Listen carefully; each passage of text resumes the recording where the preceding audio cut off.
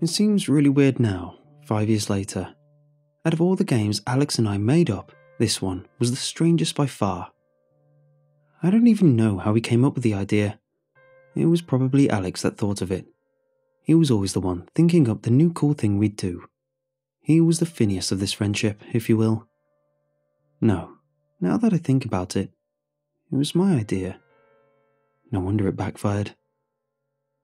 The game was actually pretty simple. I think it was the placing of the new elevator in our apartment block that played the part in the making of the idea. It was one of those elevators that are designed to look super smart and classy, but in reality was really cramped and hard to get from point A to point B with. You've seen the type. Metallic doors, metallic buttons, soft red lights shaped like triangles above the doors that indicated if it was going up or down. Just generally very uncomfortable and very inconveniencing. The annoying ping sound it made whenever it stopped on a floor somehow made it that much worse. At least it didn't play cheesy music. Long story short, the elevator sucked. Alex was quick to point this out when he first saw it. Dude, this elevator is stupid as hell. He looked very proud of himself for having used a bad word, like any self-respecting 10-year-old would. Still better than your place, I returned and pressed the annoying metallic button on the left side of the door.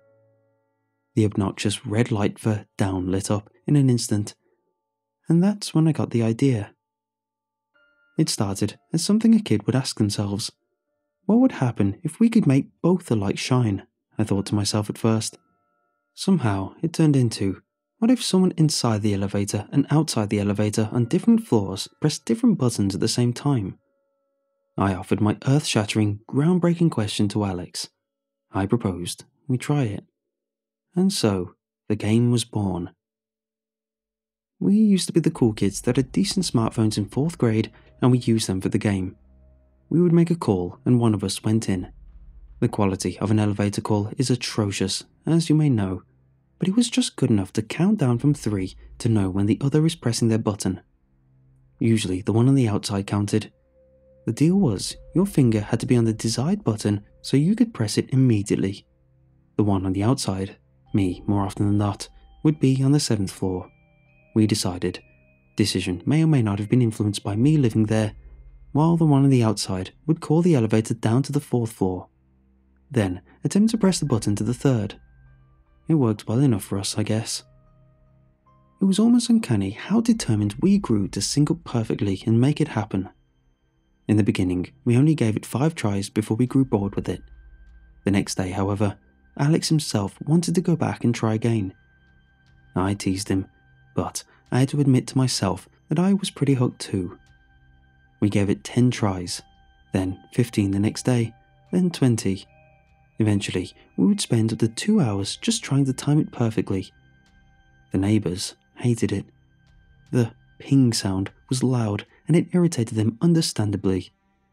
We were huge jerks, now that I think about it. We usually did this crap starting around 3 o'clock, and anyone who was taking time off from work to enjoy the summer was thwarted by 2 dumb kids. Sorry.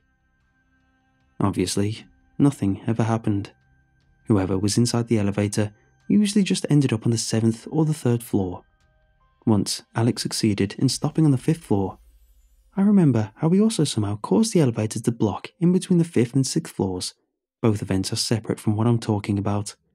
Hell if I know how we managed that. At first, I was scared to be the one in the elevator. I didn't want it to break down with me inside, but after seeing how much fun Alex was having and how nothing ever came up, I agreed we should take turns. But twice, something did happen. The first time was about a month into doing this ritual.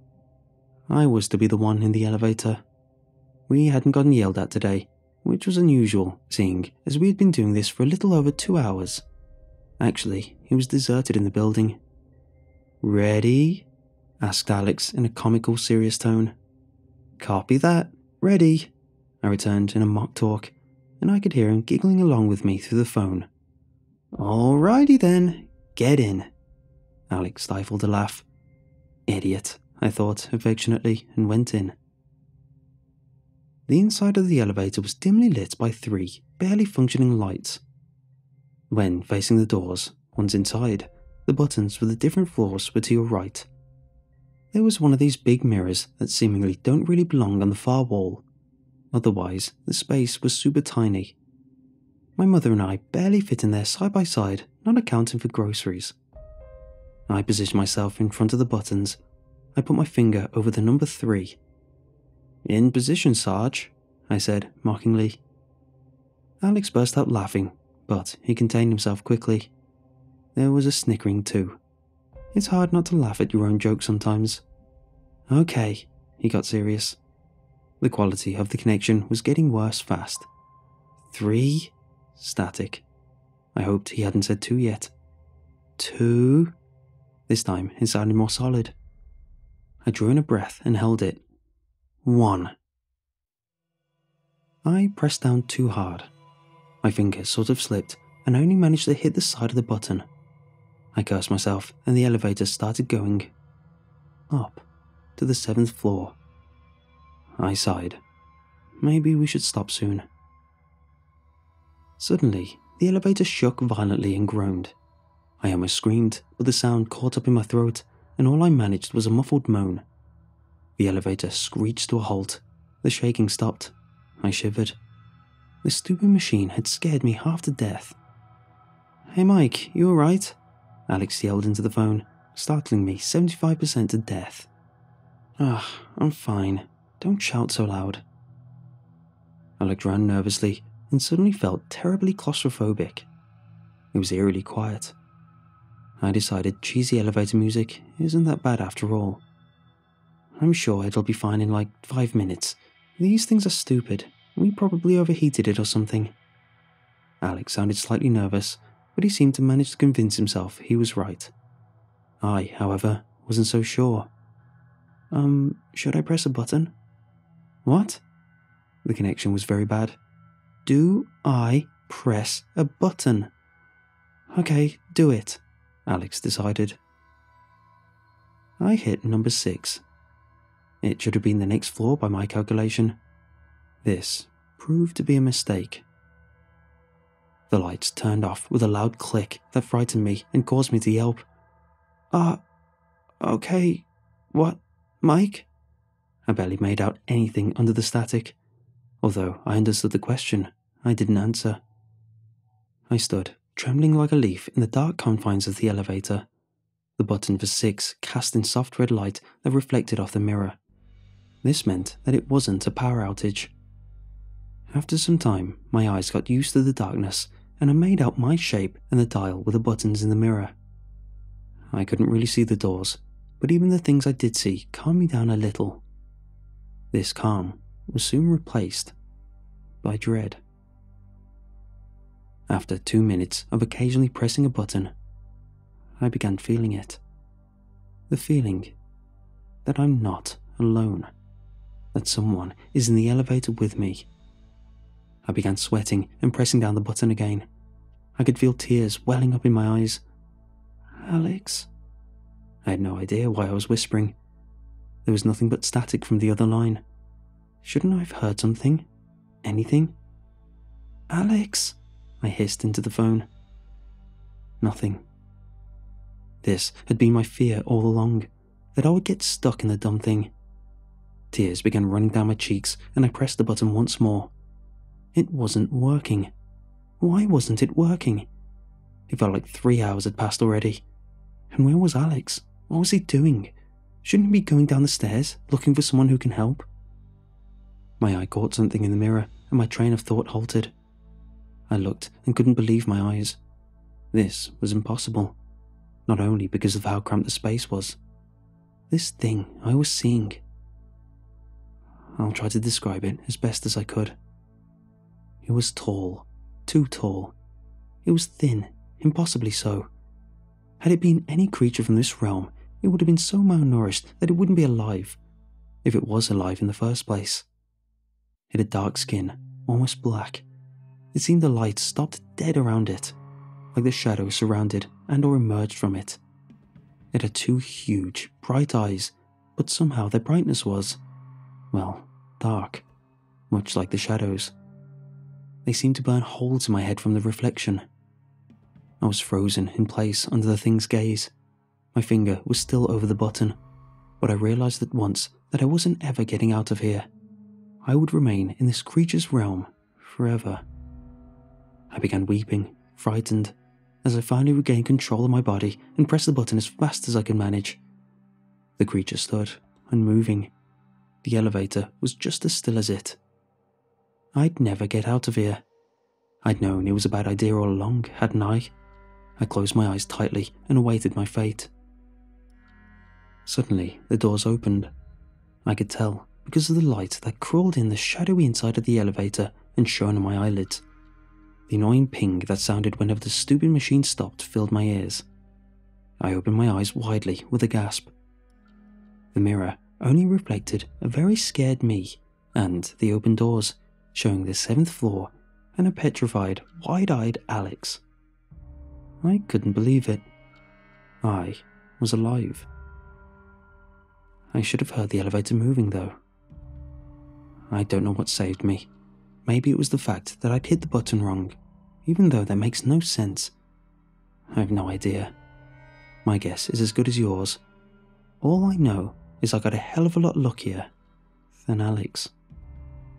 After I exited the elevator, sobbing, Alex asked me what was wrong, and all I could manage to tell him was I'd seen a monster in the elevator.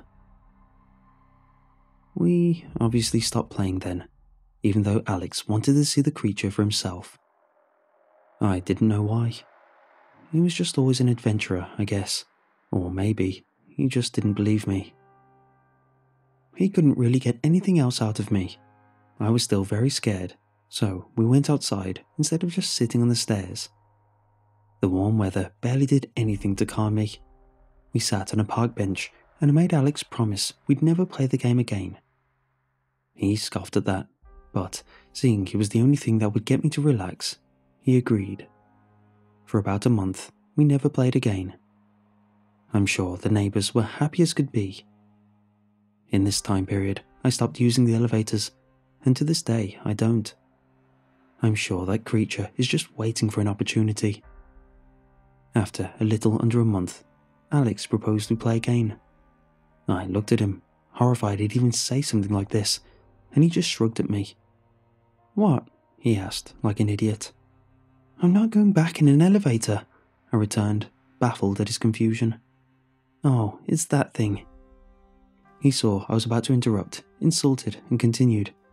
"Listen to me. It was dark, and you were probably scared and stuff. It was probably nothing, and even if it was something, I'm not making you go back in the elevator. I just need someone to press the button for me." He was getting all pumped up for an argument, but I thought his words through. I never really had thought about the events that occurred to me on that day much, mainly because I was too scared to think. I realized he had a point. The thing never moved. Maybe it was my eyes playing tricks on me. I sighed. "Okay then," I said, defeated. "No, you listen to—" "What?" Alex paused. "Okay, but I just pressed the button outside. I'm not going back in." Alex gave me a wide grin and led the way to my place. I was actually somewhat excited too. I should have never agreed to go back. Why, you ask? Because that day, we did it. We timed it perfectly. It took an hour, sure. At first, my heart was racing and I could barely bring myself to press down. But after a while, I started doing it with ease. I was still wary of the game, but some time passed and I actually began enjoying myself. And then it happened. "Ready?" I asked. "Always," Alex returned cheerfully. "Good," I said. 3. Alex chuckled and I had to bite my lip. 2. My finger tensed over the button. 1. I pressed down. The other line went completely quiet. "Alex, did we do it?" I asked in a hushed whisper, like he could have known anyway. No response. I looked up at the stupid triangular lights to see where he was headed, even though I couldn't hear the elevator moving. Both lights were shining. My breathing became uneven. I tried to convince myself all that happened was the elevator broke down. "Mike?"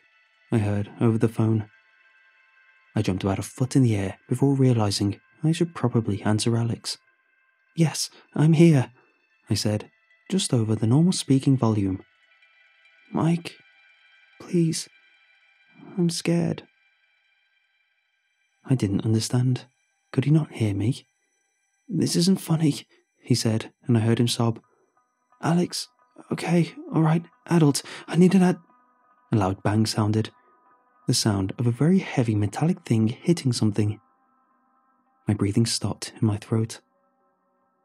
"Alex?" I managed after a minute. The call suddenly hung up on its own. Or maybe Alex hung up. The red lights turned off. Everything went quiet. Alex was gone. That thing had gotten him. I'm sure of it. Neighbours soon pulled around, trying to figure out what made the noise. Some lady exited the apartment to my left and immediately began lecturing me. I didn't listen. In a daze, I reached out and pressed the button. The light for up lit up. After 3 or 4 seconds, the elevator doors opened with a stupid ping to reveal the completely empty inside of the elevator. Alex was declared missing. The police never found a trace of him or his phone. I couldn't talk to them properly, and after the story I told them about our game, they took anything I said with a grain of salt. I didn't know what they thought my motives for potentially lying to them would be, but I couldn't blame them. Even I started questioning my own memory and sanity. My parents couldn't move, so we had to remain in this godforsaken building with this elevator that is a portal to other dimensions. Today is the 5th anniversary of Alex's disappearance. I was alone at home. I got a call then.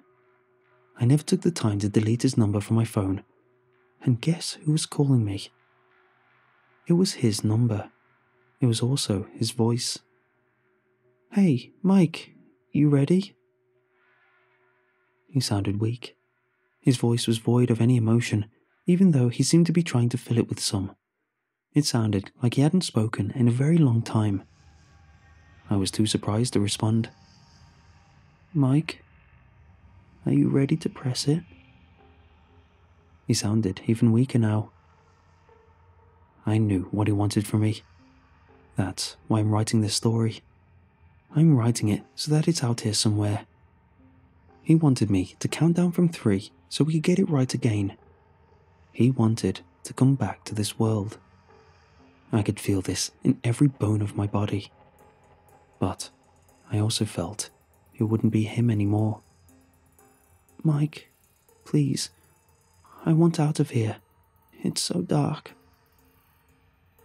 He didn't sound like he minded it at all. I hung up then and launched my phone across the room. I turned on every light in the house. I'm standing here right now, writing this. I don't think I have any time. He wants out, and that creature also wants out.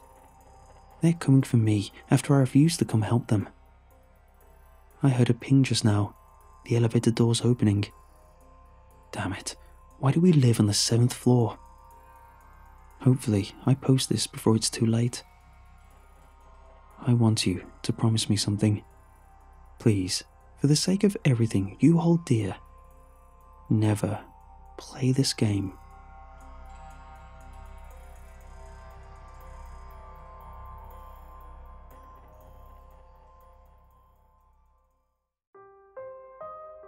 Nothing is what it seems on Craigslist, or so I should have known. That's on me. Bill came through the door in an ill-fitting black suit that could have fit a donkey. He was a plump man that busted at the seams, his chin still sprinkled from the donut or pastry he had for lunch. "Sorry I'm late." He straightened and fixed his belt below his belly. "Had an emergency." People with greasy, slicked-back hair and seedy disposition are destined to be used car salesmen. Unfortunately, this one was my real estate agent. He took me on a tour through the apartment. It was a rundown place, sure, but nothing out of the ordinary. The ceilings sunk in places, mold saturated the walls and air. It tasted like mossy growth, and things were quite damp. Though it was certainly not deserving of the cheapest place in the city. There was something I wasn't seeing. As you can see. He hobbled around the lounge, making wide gestures. Couple things to fix up, obviously. The walls and floorboards creak, the fridge acting up a little strange, couple leaks when the rain comes through. I stroked my 5 o'clock shadow pensively. I've been sitting on this place for a while, Bill. Something just doesn't add up, you know. This place is dirt cheap. Dirt cheap. He too fiddled with his beard, freeing some crumbs on my potential new carpet. Get you some new appliances, scrub up the mould, she'll be perfect. I shook my head. Bill, cut to the chase. I stared at him intensely. What's wrong with the place? He exhaled in defeat, helpless like he was caught in a mousetrap. He palmed sweat away from his greasy forehead. There was a woman, old lady. I gestured for him to sit on one of the dusty, out-of-date stools. The Japanese would classify this place as a stigmatized property. Yes, that's what they call it over there. He sat down. Please, explain. Well, it's not uncommon in Japan for a place to be on the market for 20 years after someone dies a lonely death, or worse, in their home, you know. The public think it's cursed, but the previous occupant wanders the halls. I didn't believe in all that mumbo-jumbo. I only saw dollar signs. To be a student and rent my own place was a luxury. Well, signing the agreement was contingent on one thing. How'd the old woman die? I asked.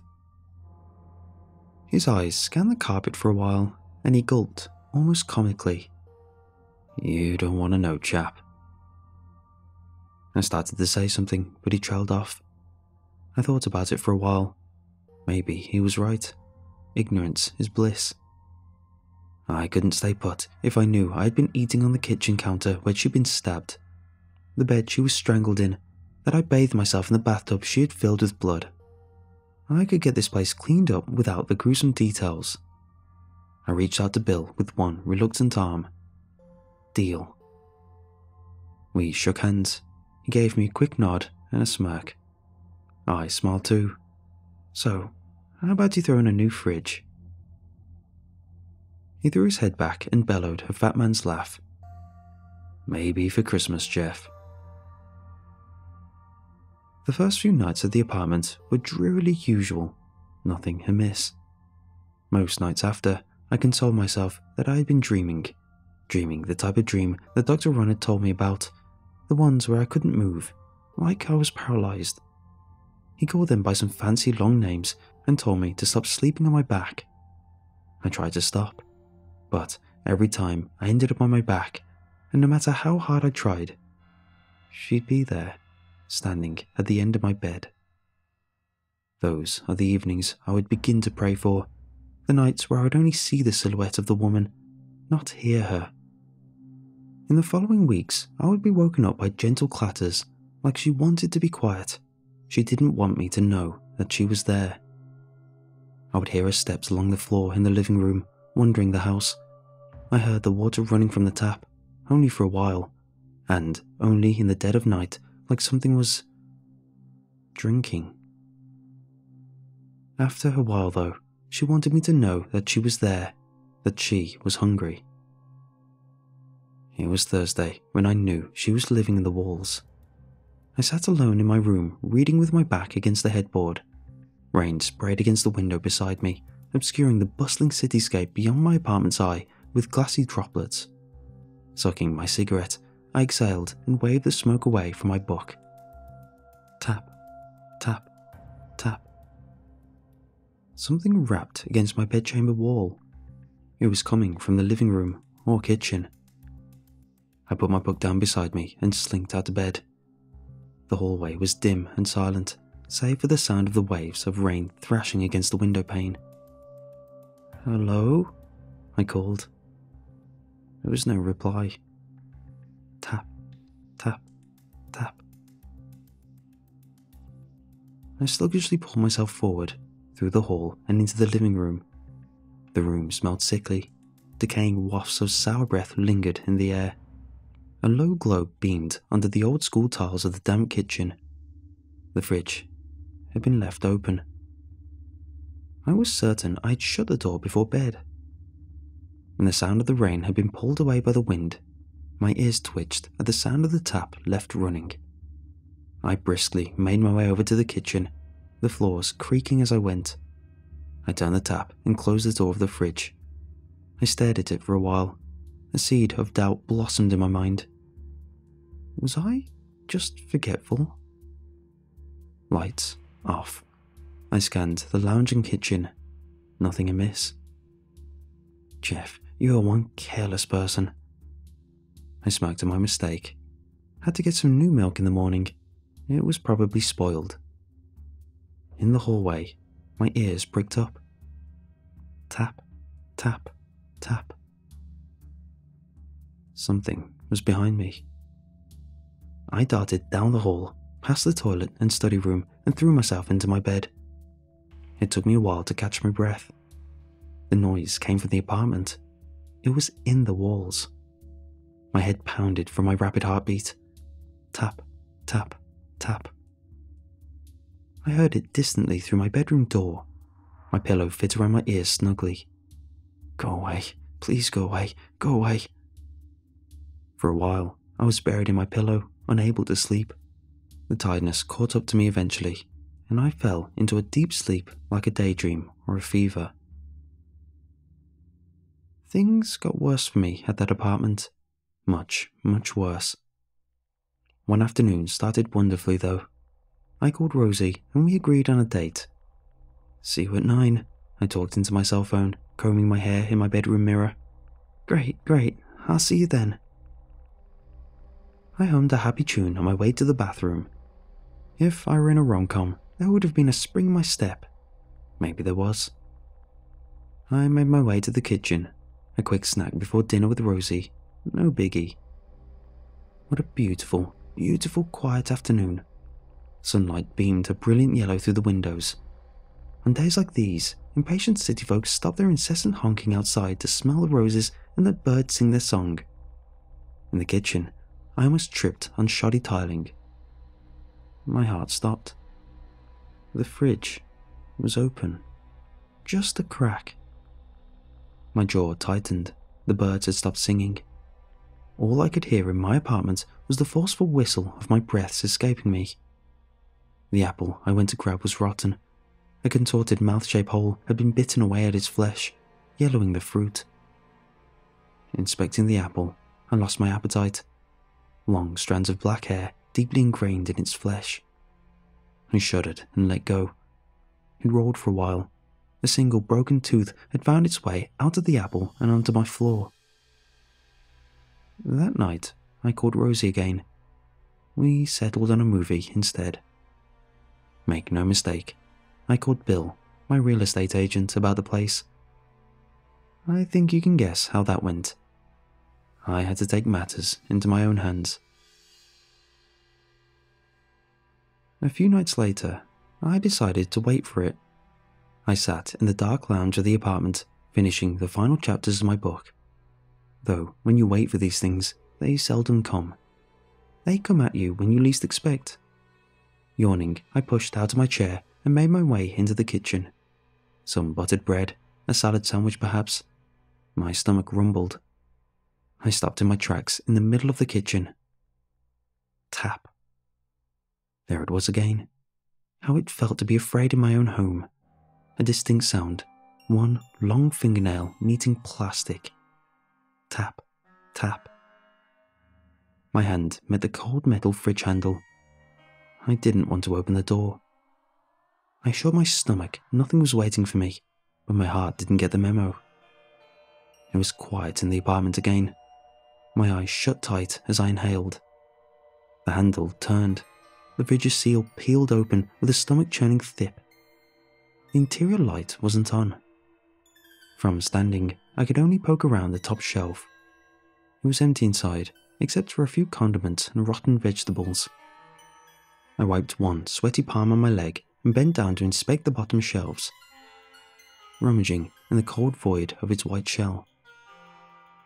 It was clean, It smelled rotten and sour, the trailing scent of a garbage truck. Extending my arm into the unlit fridge, I met something hairy and brittle in the darkness. It might as well have been a vile, mouldy coconut. I retracted. I could not see anything, though it felt as if a ball of scraggly hair filled my hand like sand. It flowed between my fingers like a soaked kitchen sponge. She hadn't been living in the walls. An icy grip tightened around my forearm. I shrieked and tried to yank away. The old woman's body twisted and buckled at the joints. One leg was bending backward over her shoulder, the other firmly planted below her jaw. She stared up at me from inside the fridge, slowly reeling me in from my wrist to my arm, like she was a flexible acrobat carefully climbing a fleshy rope. I tried not to puke. I swallowed sour spit. Cockroaches scurried from her open lips and spread across her face like wildfire. Teeth clattered as the woman grinned, squeezing one of the insects with a sickening pop in the space where a tooth had been. Maggots exhumed themselves from her fleshy skin, dropping onto my sweaty arm like Satan's rain. Frigid, gripping fingers closed in on my forearm, then my bicep, pulling. I bent my head up to help steady myself and toe backward. My chin collapsed onto the cold top of the fridge. Pulling hard enough to send me flying back, crawling on the floor, free from her decaying hands. The woman's face stared at me through scraggly silver and graphite strands of hair. Two gleaming white sockets over a wide, disgusting smile. I kicked the door shut, laying on the floor, my chest heaving. My mouth tasted like bitter acid, and my hand finally let go of the unkempt wire I'd pulled from her head. Many nights have passed since that encounter. Bill still rents me the apartment. When I hang out with Rosie, we always go back to her place, never mine. I keep grandmother fed so she doesn't wander the halls. I don't sleep much anymore, but it's okay because I have the cheapest apartment in the city. When I'm home, I hear her when she's hungry. Tap, tap, tap.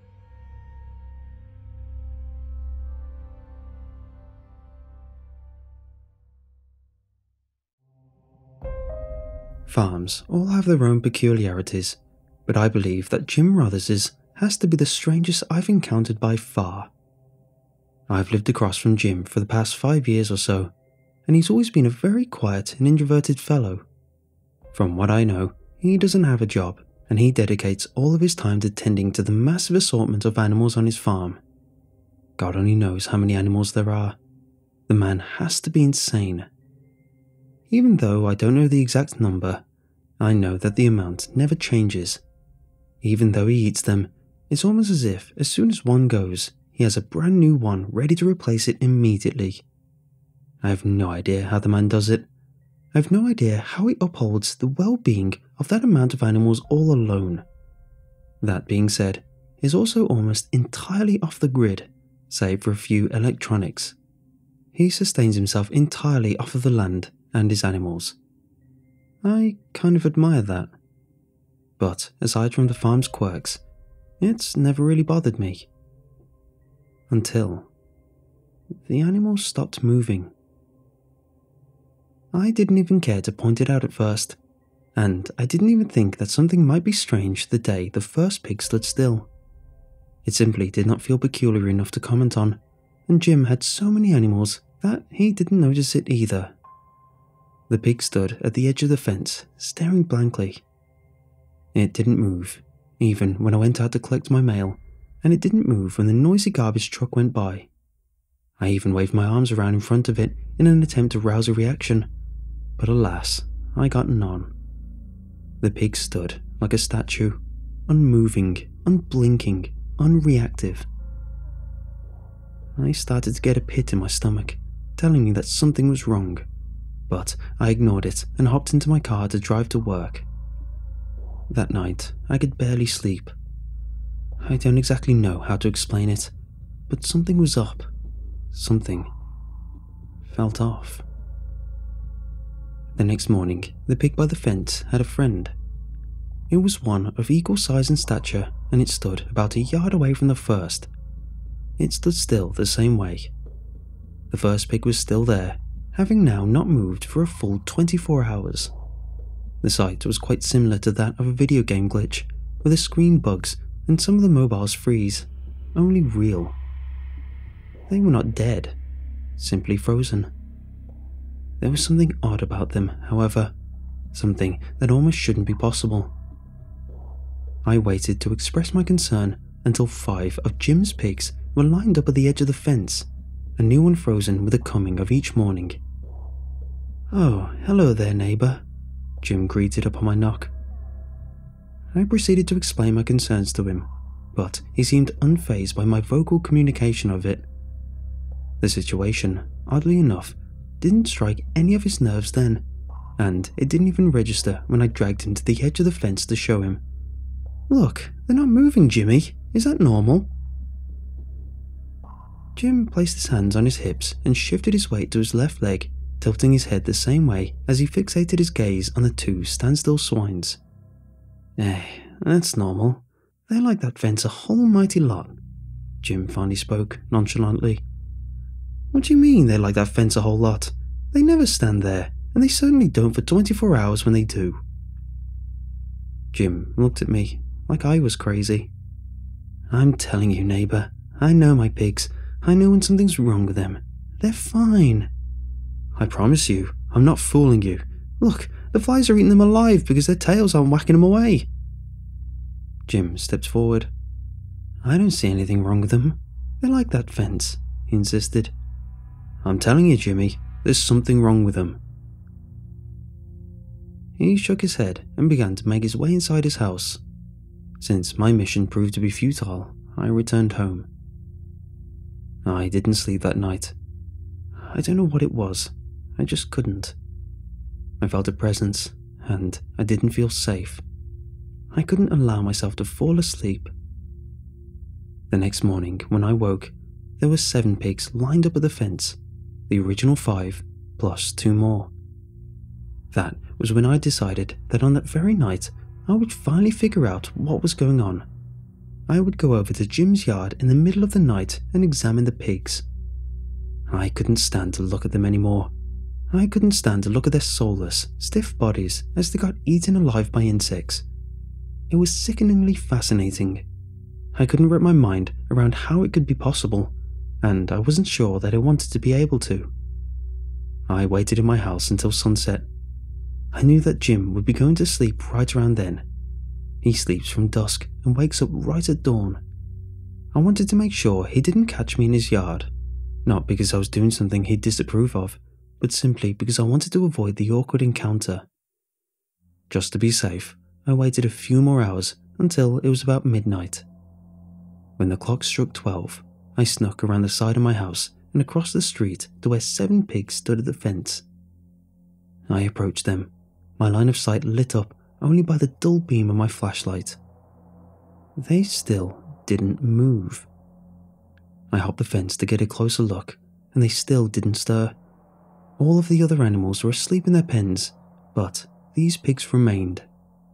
I shined my flashlight around, and it was just then that I noticed something strange. One of the pigs had a wound from an insect that bored all the way through its outer layer of flesh. Only, instead of viscera and fascia, there was stuffing. I easily reached my hand out to touch the spot, and I couldn't believe what I was seeing. I don't know what I was thinking.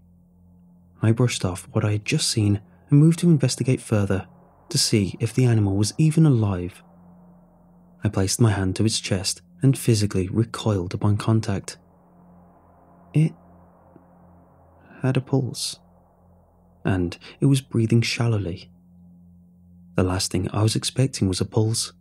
I don't even know how it was possible. The pig was full of stuffing, but it also had a pulse. I felt sick. I continued my investigation with the other ones, and I found the results to be the same. I was extremely curious now. It was sickening, but I wanted to figure out how it was possible.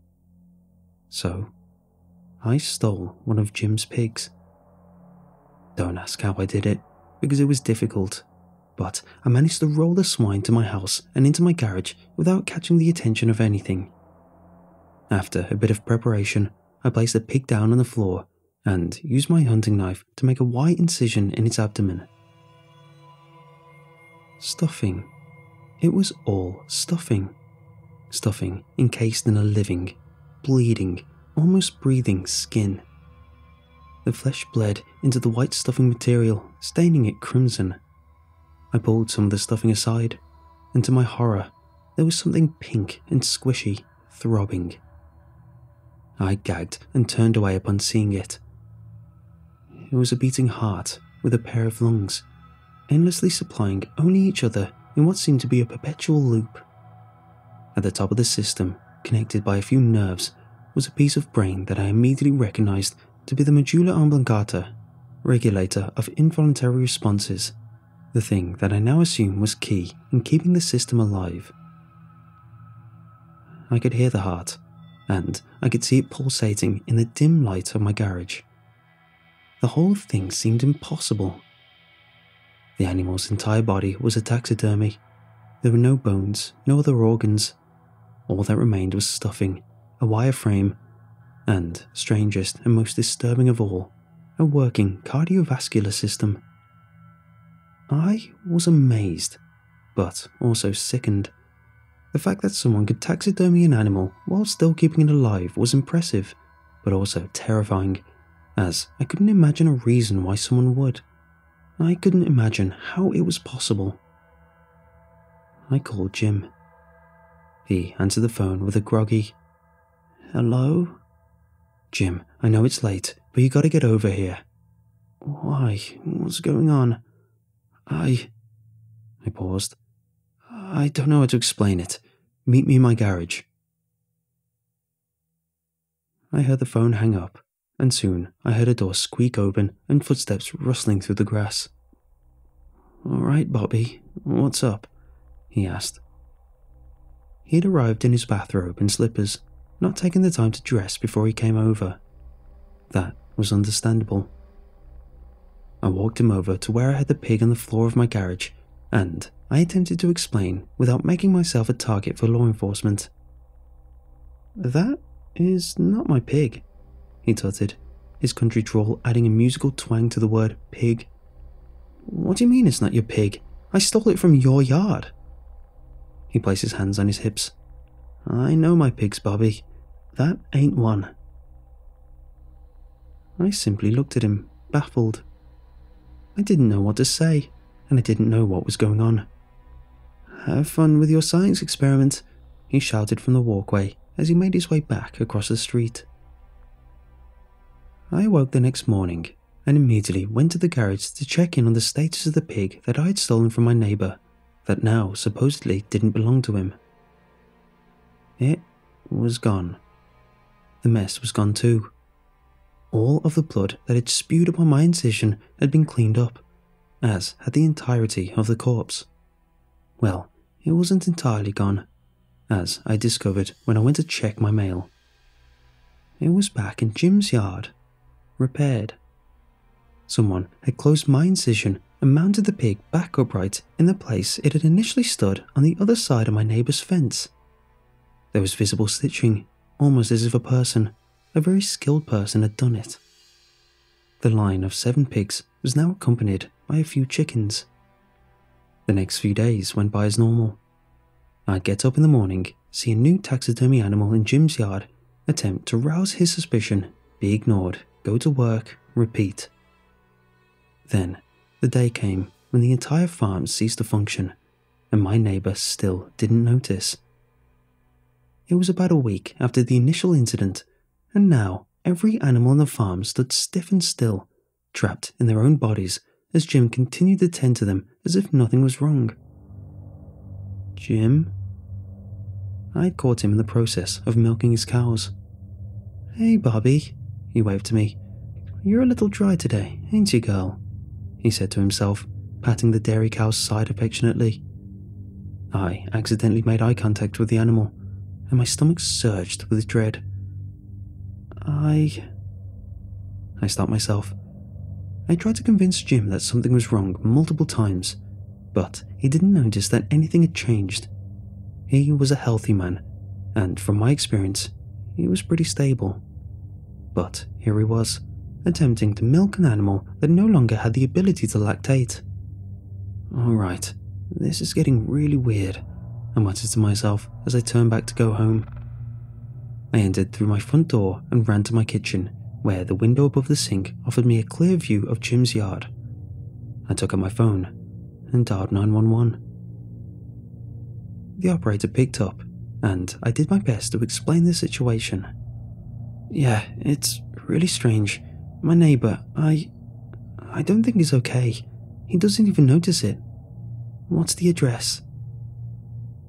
I told the operator the address and she hung up. A few minutes later, the police arrived. I saw the sirens outside of Jim's house and I saw him explaining with his hands. After a few minutes, the officers climbed back into their cars and drove away. I went over to his yard, where he stood with his hands on his hips. Why'd you call the cops on me, Bobby? Jim, I'm really worried about you. This isn't normal. Your animals aren't alive. Yes, they are, Bobby. This is normal. This is all normal. They still have a pulse, don't they?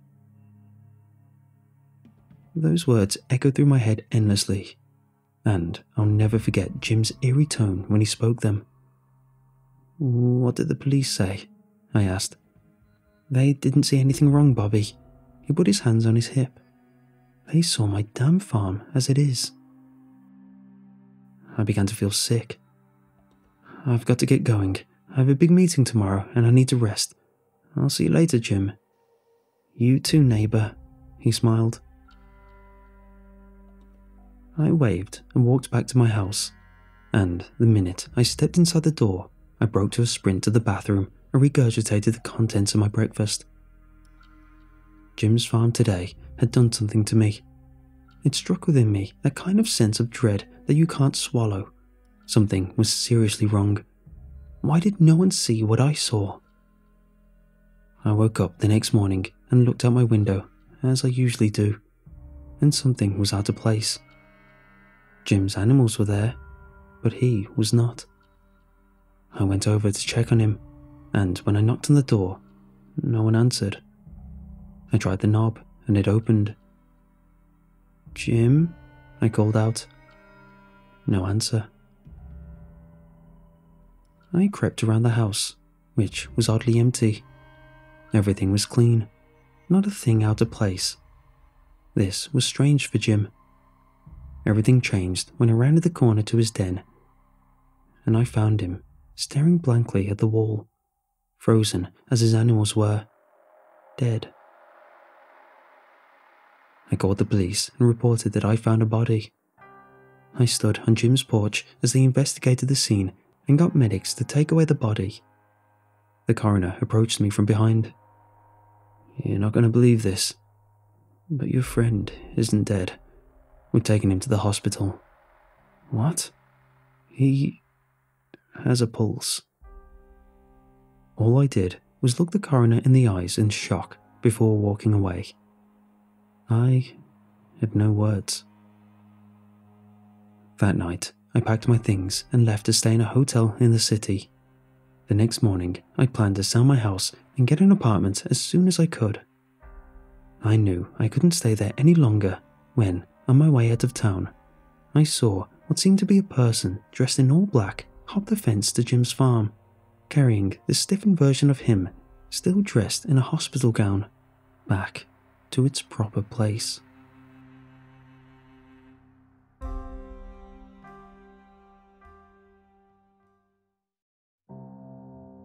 Grandpa doesn't sleep. That was what my mother told me one day while picking me up from Grandma and Grandpa's house. I often spent my summer nights there, as I happened to live in the same town as my grandparents, a luxury many other kids didn't have. During the day, it was everything a kid could hope for.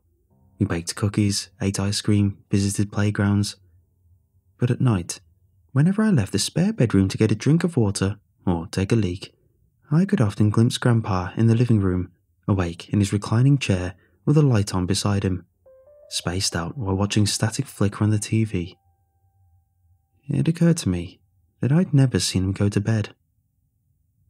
After one too many 3 AM trips to the toilet, I finally asked my mother why Grandpa stayed awake in his chair all night. All she said was, "Grandpa just doesn't sleep. You'll understand when you're older." By the time I was old enough to understand that my grandpa suffered from acute and chronic insomnia, I'd stopped spending as much time with him. Instead, I was 16, a junior in high school, and way out of Felicity Alderson's league. The only time I saw my grandparents were at holidays and funerals. It might sound cruel that I'd allowed us to drift apart, that I'd inadvertently cut them out of my life when we lived so close in distance, but at a certain point, you become too old for playgrounds and cartoons every weekend. Besides, my grandparents were getting old, and they had better things to do than look after me. Things changed when I woke up to a phone call at 2 in the morning. My heart skipped a beat when I recognized my grandma's number, knowing intuitively that late night calls are never a good thing. "Grandma? Caleb, oh Caleb, please get it quick." She was sobbing. In the background, I could hear things breaking, glass and furniture thrown and smashed. "It's your grandpa. He has a gun." She dissolved into sobs, but I didn't need to hear any more. I told her I was on my way and hung up. I was halfway out the door when I realized I needed car keys. Having just acquired a driving license, I didn't own a car, so I had to use my dad's. I ran into my parents' room, blurted something about going to Grandma's, and fumbled in the dark for the car keys. The next thing I knew, I was speeding down residential streets that were completely dead, not a car among them. It was dark, of course, but Grandma's house was easy to spot because the lights were on. Of course they were. Grandpa doesn't sleep. I rushed across the wet lawn in socks, and when I shouldered open the front door, a violent blast nearly took off my head. The sound left me momentarily deaf. When I turned back toward the wall, I saw where numerous pellets had just impacted the sheetrock. The blast had barely missed me. 10 feet ahead was Grandpa, aiming a double-barreled shotgun at me. His white hair was frizzled out and his arms were scratched up, presumably from breaking things. He fumbled to reload the gun, not taking his eyes off me. "Don't shoot, it's me, Grandpa, it's Caleb." For a moment, there was a vague flicker of recognition on his face, and then he lowered the gun. Instead of taking a second shot, he crossed the distance between us and grabbed my shirt tightly in his fist. "Caleb," he spat, wildly deranged. "Caleb, you have to get out of here. They're coming for me. It isn't safe." "Who's coming for you?" "The insomniacs. I've seen them. They're in the house. Don't look them in the eyes." "It's okay, Grandpa," I told him. "No one's coming after you. You're safe." This I was sure of. What grudge anyone would have against my 82-year-old grandpa was a mystery, and besides, this day was a long time coming. Admittedly, I'm surprised it didn't happen sooner. The man barely slept, found it increasingly difficult as he got older, and was bordering on dementia, although this escapade had probably sent him over the edge. I reckon this was the final straw before he'd be admitted to a nursing home, which obviously should have happened sooner. I gently eased the gun away from him, and he slowly collapsed to the floor, old bones creaking, hugging his arms and muttering under his breath. Beyond the entryway was a living room, although now it was in shambles. Coffee tables had been flipped, shattered glass was strewn across the floor, and an ornate hutch containing chinaware had been tipped onto its face. The TV was a frenzy of static. I found my grandma huddled in the corner, shivering and crying. When she saw me come in with a gun, she ran over and hugged me. "Thank you, Caleb. God bless you."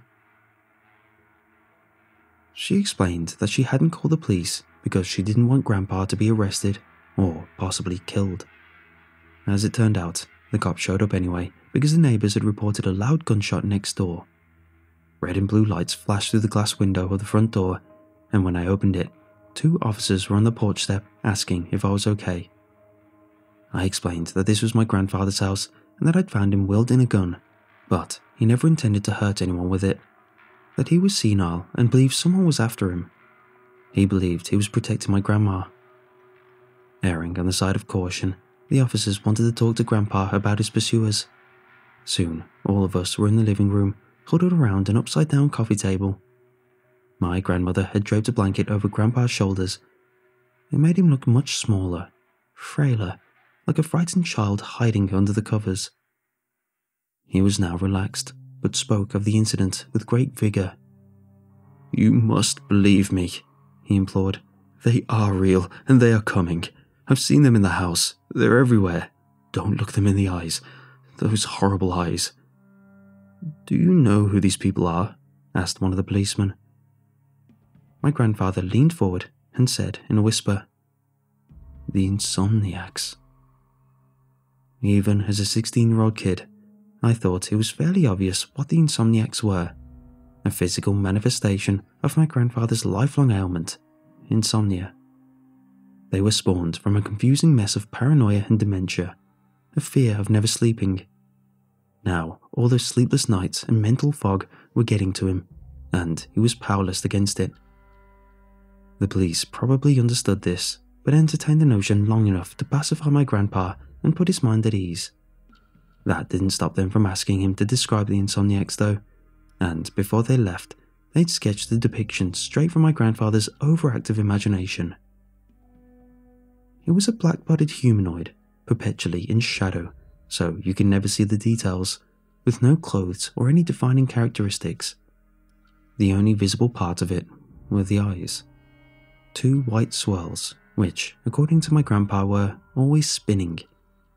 Looking it in the eyes was akin to being hypnotized to stay awake. Stare at the sun long enough and you'll go blind. Stare an insomniac in the eyes and you never go to sleep. Before the officers left, one of them pulled my grandmother and me aside. "I'm sure it's clear by now, but these are some pretty big red flags. I can't force you to take any action, but I strongly recommend that you consider long-term care options for his safety and for yours.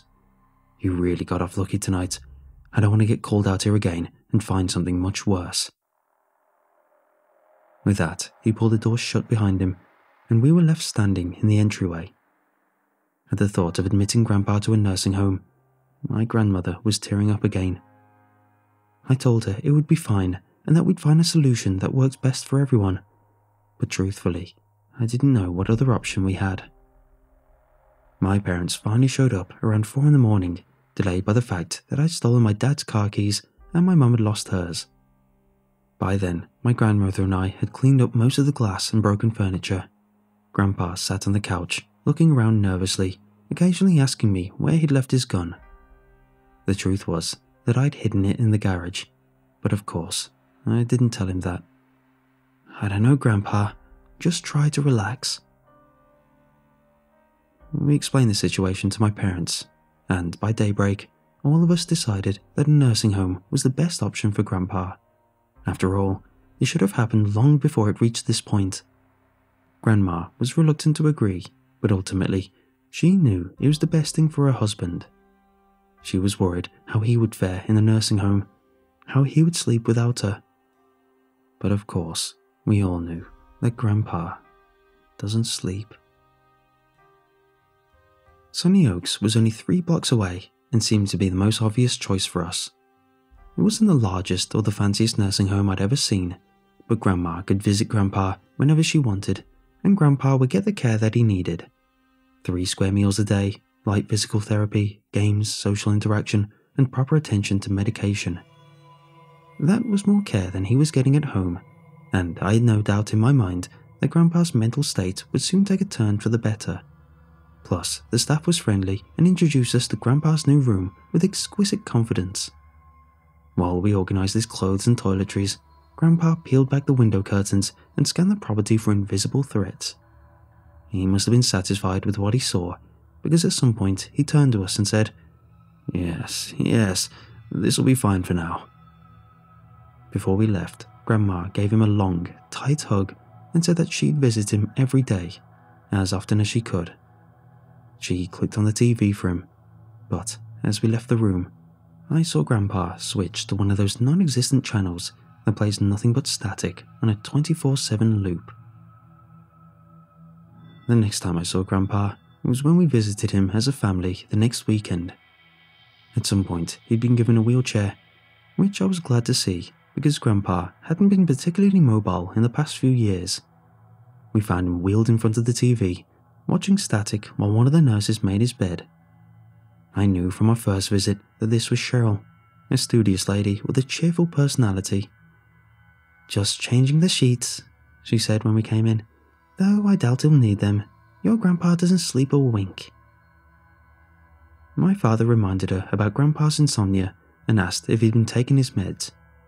Cheryl nodded. "Twice a day, 8 and 8, though they don't seem to be helping much. Every time I'm in here, he's awake. None of the other residents can keep their eyes open, it seems." She gave Grandpa a gentle pat on the arm. "He's too busy watching that darn TV all night. Isn't that right, honey?" Grandpa looked up at her as if coming out of a trance, the first time his eyes had left the television. Only now did he seem to notice anyone was in the room. He didn't say anything, just smiled weakly. Grandma died after Christmas. It was a shock to everyone. Of the two of them, she'd been the healthiest. The medical examiner said it was a stroke. Brought on by what? Nobody knew for sure. But I think we all knew deep down that putting Grandpa in the nursing home played a part. Grandpa took the news better than I'd expected. If he even took the news at all, that is. He just stared at the TV, watching static crackle across the screen.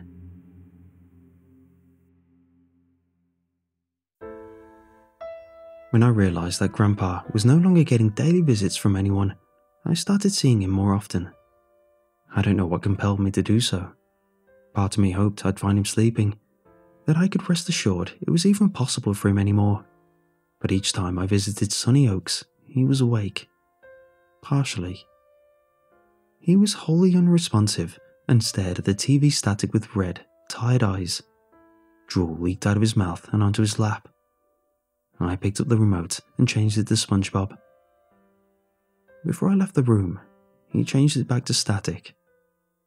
Frustrated at him, at everyone, maybe at no one in particular, I changed the TV back to SpongeBob and kicked the remote under the bed. Grandpa made no effort to pick it up. He gave no indication he'd noticed the change. Something about watching him sit there, dumbly, with no emotion and no frustration, made an irrational anger build up inside me. I told him his wife was dead and that he didn't care, that he'd nearly shot me in the head because of some imaginary monsters he'd created, that Grandma might still be alive if he put a little more effort into controlling himself. After I ran out of things to berate him for, I yelled about all the other things that made me angry.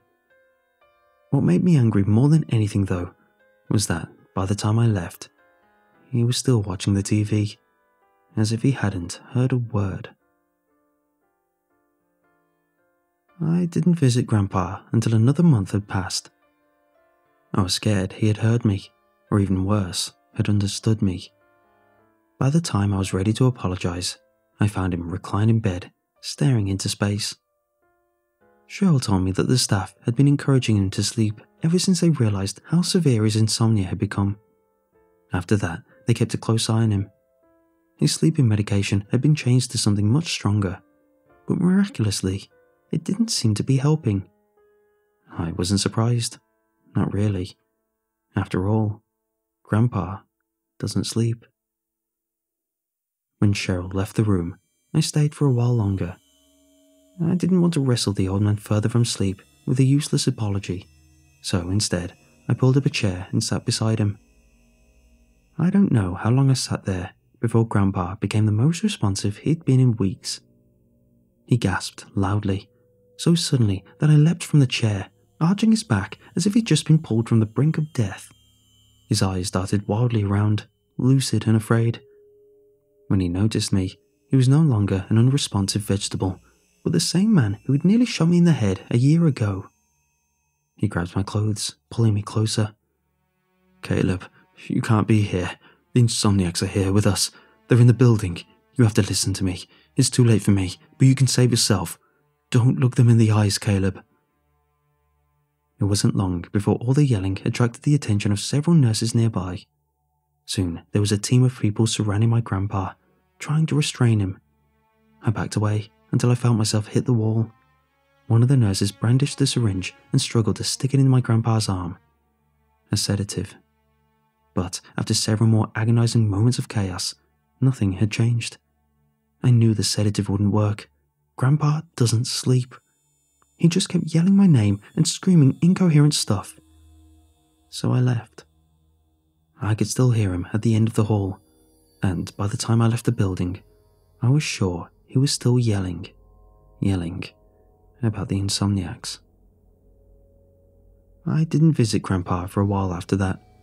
I told myself that seeing me might trigger one of his violent episodes, but deep down, I knew I was afraid. Not afraid of his delusional rantings, but afraid of seeing him in that vegetable state, staring blankly at static. I hated seeing him that way. He wasn't the Grandpa I had known, and it wasn't the Grandpa I wanted to remember. Who knows how long I would have gone without visiting him, maybe indefinitely, until I wouldn't be able to anymore, if I hadn't seen it. The thing. I was waiting at a crosswalk on my way home from school when I spotted something out of the corner of my eye. There, across the street, was a shadow figure. I blinked, rubbed my eyes. It was still there, a silhouette in broad daylight. In the distance, watching me with eyes made of spirals that twisted infinitely into its head. It was hypnotic, enchanting. Voices filled my head, strange whispers that my mind was picking up as though tuning into a distant radio signal. Then a bus passed between us, and the creature was gone. The voices faded away, and I suddenly felt sick to my stomach. The overwhelming feeling that I'd just seen something I wasn't supposed to made me nauseous. I remember the police sketch depicting an insomniac and recognized it immediately. I couldn't process fully what had happened, not right then, but I knew there was only one person who could help me. Instead of going home, I turned on my heel and ran as fast as I could towards Sunny Oaks. But by the time I reached my grandpa's nursing home, I found his room empty. The bedsheets had been neatly folded on top of the mattress and the TV was switched off. Frantic, I asked the nurse at the front desk where my grandpa was. She told me he'd been transferred to the local hospital that afternoon when they realized how severe his insomnia was. She didn't think he'd slept at all in 5 consecutive days, which was extremely dangerous for a person his age. Instead of thanking her, I turned and ran. The distance between Sunny Oaks and the hospital was a long one, especially on foot. I found myself keeping to the shadows, lowering my head. Sometimes I risked a sporadic glance over my shoulder or a quick sweep across the street, becoming increasingly paranoid. And what was worse was that I did spot them. High up in the windows, driving cars, reading newspapers. How I'd never noticed them before was a mystery beyond the end of time. I decided that seeing insomniacs was something you had to unlock, something that shouldn't be visible to the naked eye. At least, I'd never noticed them in all the time my grandfather spoke about them. Strange, otherworldly whispers faded in and out of my head as I walked, thoughts that weren't my own, threatening my sanity. From the edges of my vision, insomniacs watched me, their spiral eyes tempting me to look into them. When I finally reached the hospital, I demanded my grandfather's room number and what they had done to him. I learned that the hospital staff had, in an emergency effort to give him rest, attempted to medically induce a coma, but for some reason was unable to. But I knew the reason. Grandpa doesn't sleep. He was holding on for now, they said, but things weren't looking good. I found Grandpa on the 3rd floor, reclined in a bed, hooked up to a heart monitor. The beeps were slow and steady, coming more scarcely than I thought they should. Grandpa didn't look at me when I walked in, just stared ahead, seeing nothing. I knelt by his bedside and nudged him gently. "Grandpa, you were right. You were right all along. I know that now. Nobody believed you, not even me. But I've seen them, the insomniacs. They're real." Grandpa didn't acknowledge that he heard me. I didn't expect him to. but it felt good to get it off my chest. He just laid there, his breathing ragged and shallow. Tears brimmed my eyes and splattered on his bed sheets. "Please, wake up, Grandpa," I said, holding his hand with both of mine. It was too cold, I thought. "If you can hear me, please wake up. I'm scared. I should have believed you. We never should have taken you away from Grandma. You were just trying to warn us. Please forgive me, Grandpa. I'm so sorry." I didn't say any more because my throat closed up and I couldn't choke the words out. Instead, I just lowered my head and let the teardrops fall onto my lap. I sat there for a long time, listening to the soft beeps and whir of medical machines. "Caleb." I looked up. Grandpa was looking at me, his voice weak, barely audible, but I'd heard it. Shakily, he moved a hand over mine. "Don't be afraid, Caleb. Don't be." His voice trailed off, and I had the peculiar impression he was looking not at me, but through me. Then his eyes glassed over and the heart monitor flatlined in a monotonous tone. I shook Grandpa, but he didn't move. "Grandpa? Grandpa," I said in denial. "Grandpa, wake up.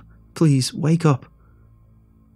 The tone was still ringing in my ears as several doctors rushed around me and attended to the body, attempting to revive him. Nothing took. In the end, I decided it was for the best. It was a rest for which he was long overdue. Grandpa doesn't sleep. We buried Grandpa next to Grandma. The plot was ready to go since Grandpa's passing wasn't entirely unexpected. It still hurt more than I could have imagined. I thought about all those times we got ice cream and watched movies. I decided that was the Grandpa I was going to remember, not the bedridden widower that had spent the last year of his life trying to warn the rest of us about things we refused to see. The funeral was small, led by the pastor of a church he had not attended in over a year. It was a windy graveside service on a cloudy summer day. I didn't hear much of the eulogy.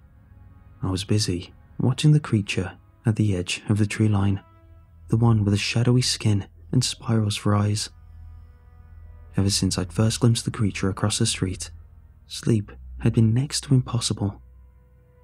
The only solace I had from the paranoia was steady white noise, and television static was my only hope for drowning out the whispering voices in my head. I could look at it for hours, and when I was alone in my room at night, I did. It was as easy as tuning to a channel that didn't exist and letting myself melt into a void of endless nothingness. After the funeral, I didn't grieve with the rest of my family. I had already done that in the days leading up to it. Now I was exhausted and scared, dreading a life without sleep. I got rid of my bed because I knew I wouldn't need it anymore. Underneath was Grandpa's shotgun, the one I'd taken for myself when we sold his house after Grandma died. I'd already stockpiled my dad's car with ammo in preparation for what I was about to do. After all, the insomniacs are what did this to him, to me. I would make sure it would never happen to anyone else. It was a long road ahead, and I was out for blood. I left that night. I had to make one stop first. I wasn't going to make the journey alone, of course. There was no way I'd stand a chance against all of them. I parked at the front gate and popped the trunk, then removed the shovel.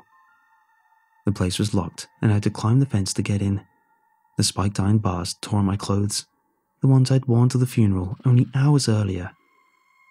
The headstone was just as we'd left it, but when I put my ear to the dirt, I could hear him moving, breathing, scratching softly below. I put a foot to the shovel and forced it into the earth. It would take a while to get 6 feet down, but of course, I knew my grandfather was waiting for me. Grandpa doesn't sleep.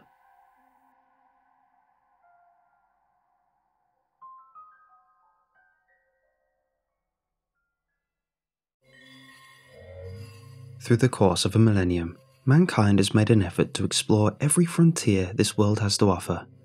Every undiscovered region has been prioritized by humans to conquer, no leaf ignored, no stone unturned. The predetermined notion is that mankind is at the top of the food chain, apex predators with no natural superior, nothing to stop us other than our own willpower. I mean, we'd made it this far, right? Wrong.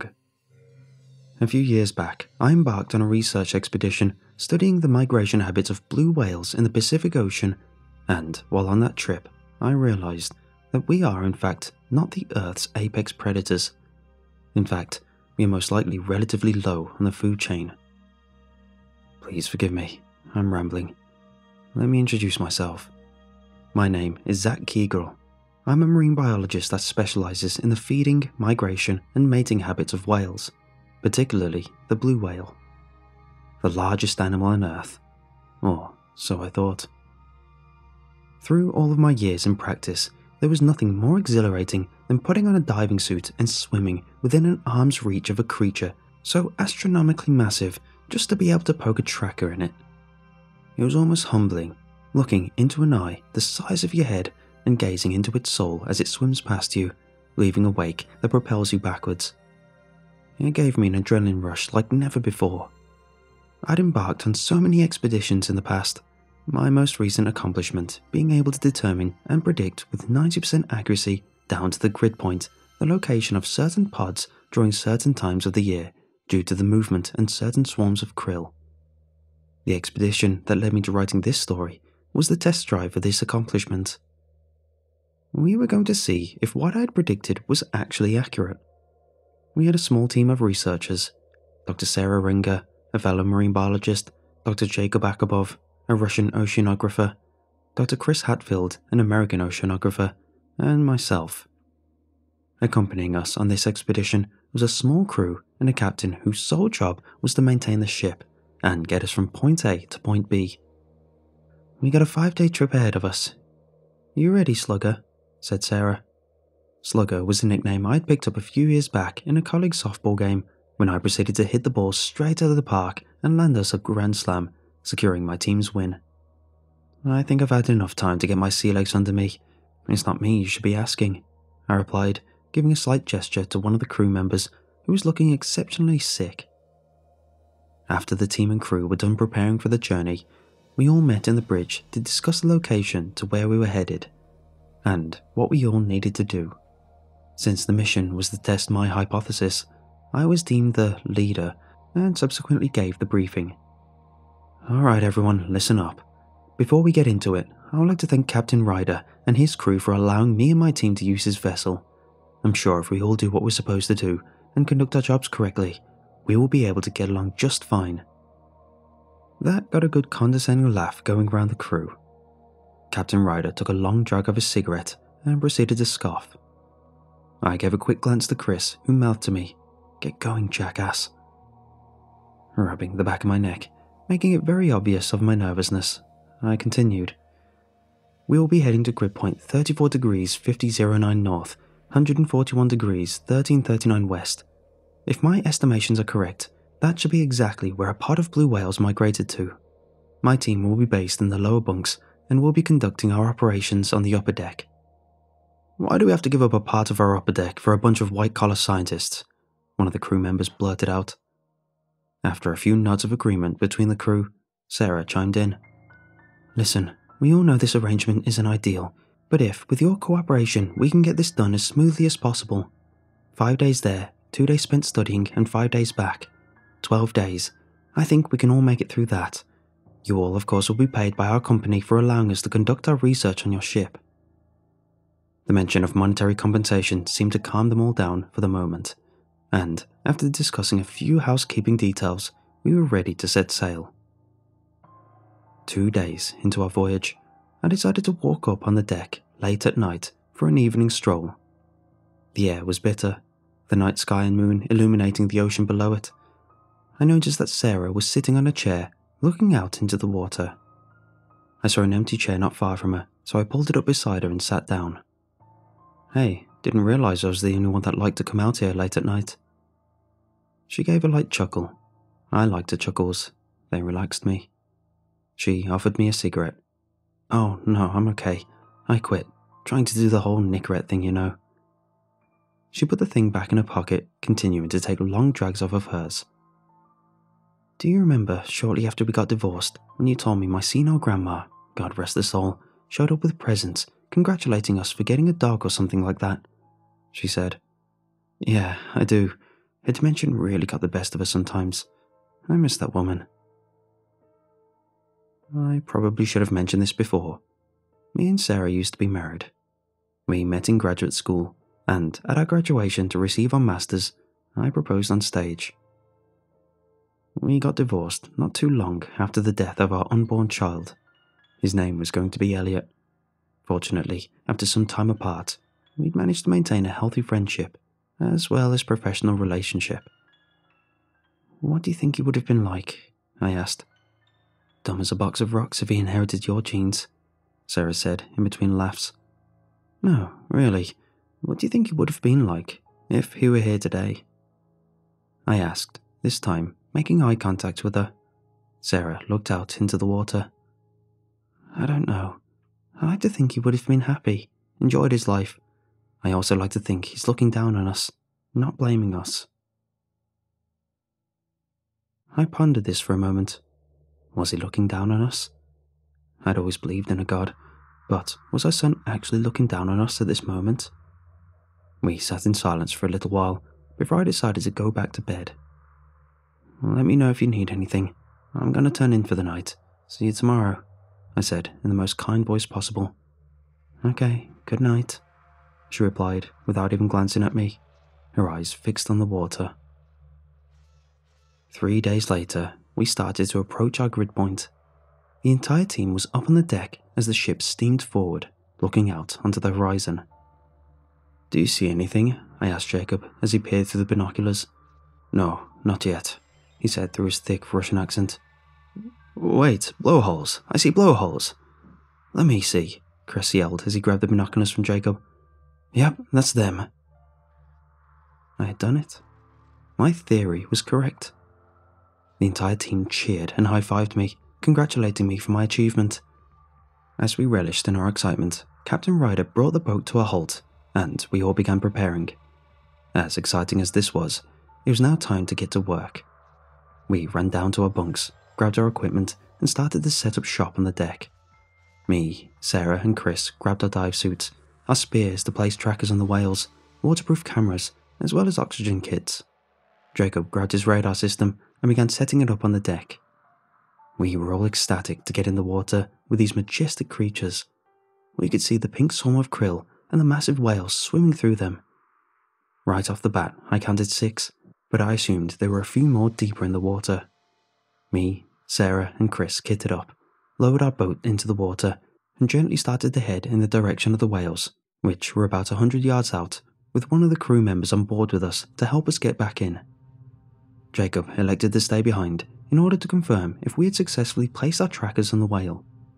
From there, we could study their movements, how long they stayed in one area before migrating, and, with my now proven correct hypothesis, predict where they would head next. We brought the boat to a stop at around 70 feet from the whales, as not to spook them. I was first in. Right as I submerged in the water, I noticed 2 adults we hadn't seen previously at around 100 feet below the surface. I heard a splash next to me and saw that Sarah and Chris had dived in. What are your counts? Sarah said over the earpiece we all had in. 8, I replied. Look below, 2 adults, probably letting the females eat first. I guess chivalry isn't dead after all, Chris said jokingly. We admired the creatures for quite some time. Get some photos before we try and plant the trackers, Sarah suggested. I pulled out the underwater camera and began snapping photos of the whales. We measured 2 of the females at around 70 feet to get an average size for the pod, and the next step was the trackers. But right before we began preparing, the whales began to act odd. They were acting distressed, as if something was deeply, deeply wrong. This wasn't normal behavior for a distressed whale though. They made the normal sounds a distressed whale does, but they were swimming upwards as if they were trying to escape the water. They would swim and shoot their heads out of the water only to fall right back in. Their distress calls got louder and louder, almost as if they were frustrated and afraid that they couldn't get out of the water. I heard Chris over the earpiece. What the hell is happening? What are they doing?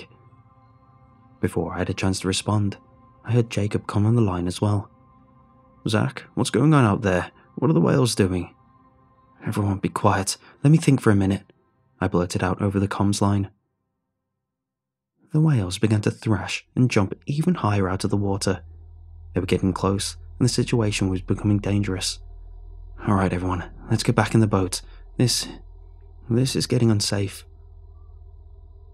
We began swimming towards the boat, but right as we began heading back, a massive tentacle shot up from the deep. Now, when I say massive, I don't mean pretty big. Each suction cup on it was the size of a small house at least. It was gargantuan. It wrapped itself around one of the whales and pulled it down with such force we descended at least 50 feet. The whales were going crazy at this point. Distress calls rang out through the ocean. Krill began swarming everywhere. I could barely see Sarah or Chris. What's that? Chris screamed out. I don't know, I heard Sarah yell. What's going on out there?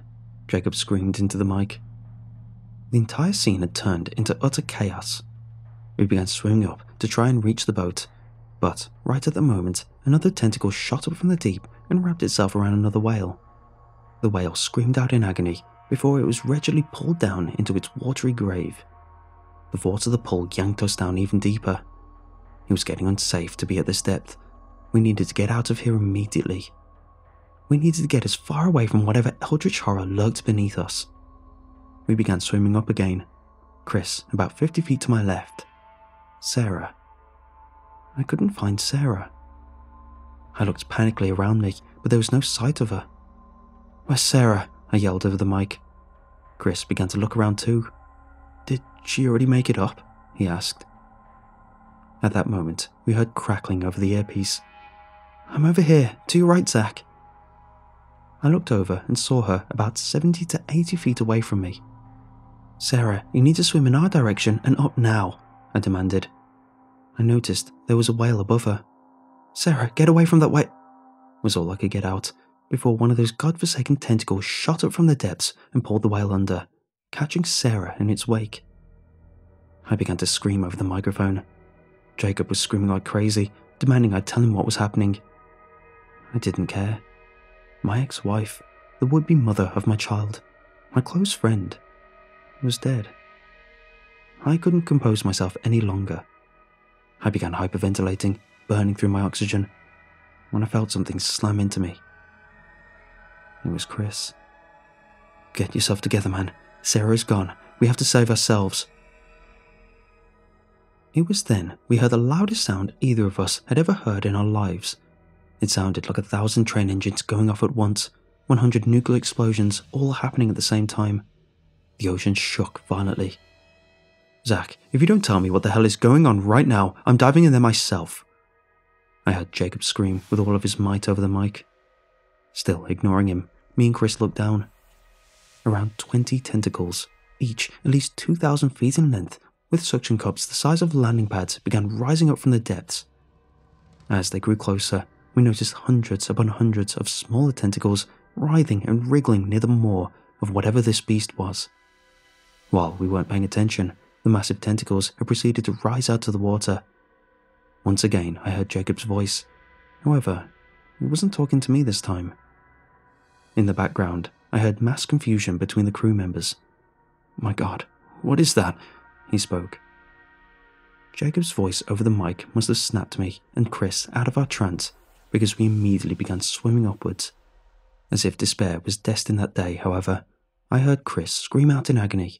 I snapped my head around and saw Chris had been pierced with a stinger-like limb that had shot out from one of those massive suction cups. I watched as that massive tentacle lowered itself down into the ocean, taking Chris with it. It was only a matter of time before I was next. I couldn't stop. I had to swim. Keep swimming. Don't stop. I then heard a loud cracking noise. I looked in the direction of the sound and saw another tentacle had wrapped itself around the ship and was beginning to pull it under.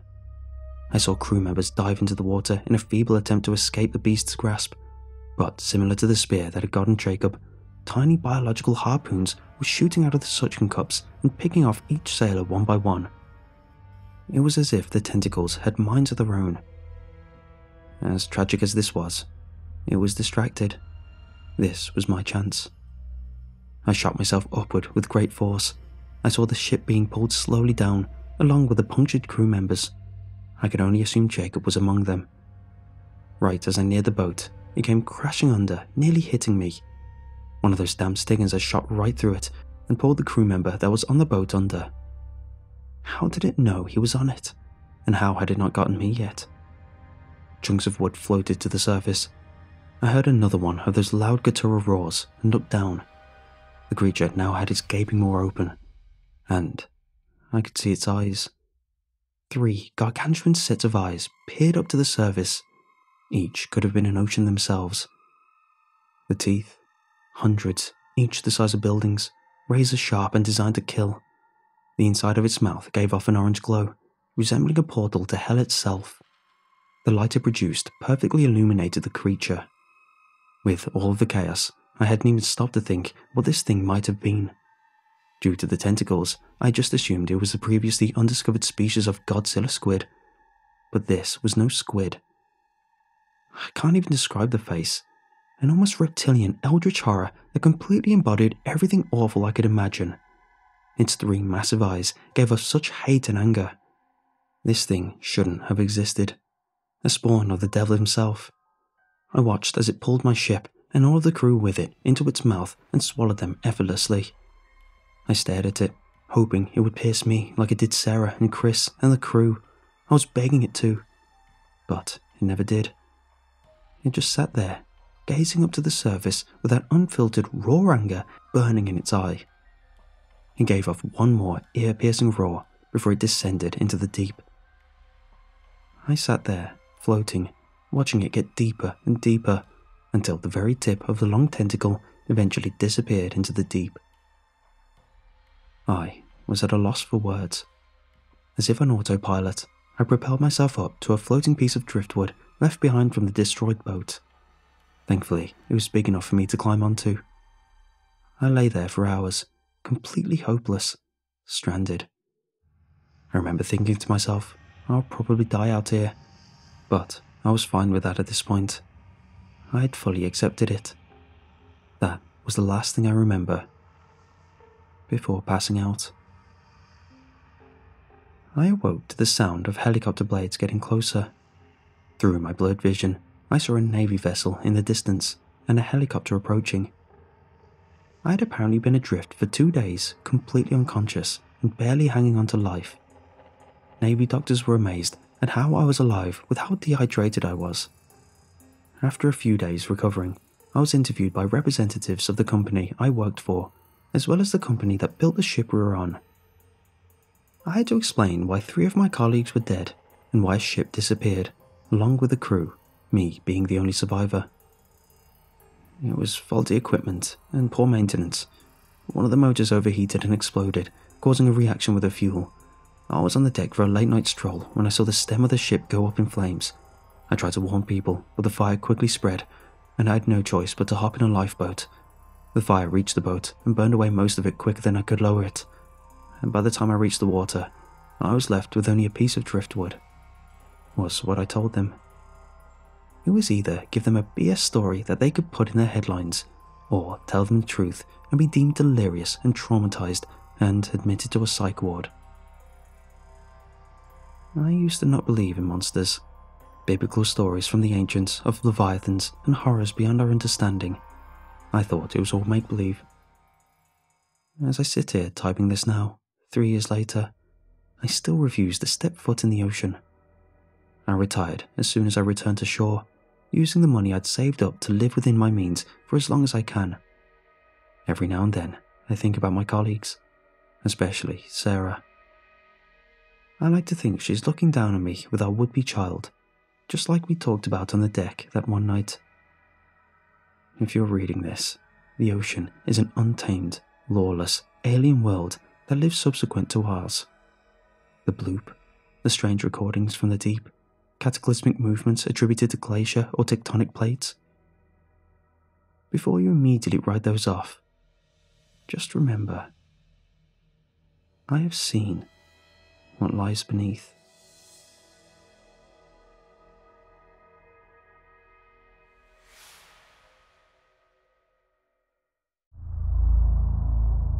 The Deepwater Horizon was one of the biggest man-made disasters in the world, holding the infamous title for being the largest environmental disaster in the history of the US ever since its fatal explosion in the Gulf of Mexico, 41 miles offshore from civilization. What they don't tell you is that the Deepwater Horizon, caught in one of the worst disasters the world has seen, wasn't the only one, like many others recorded in the documents and files known to the press and public. For highly classified and non-disclosure agreements that I've signed, I am expected not to be revealing this publicly.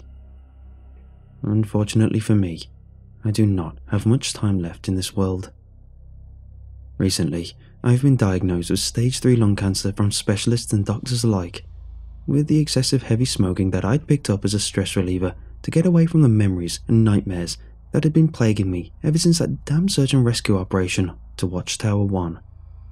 Speaking of which, Watchtower 1 wasn't the original name for the oil rig, as they had changed its name several times to avoid whistleblowers.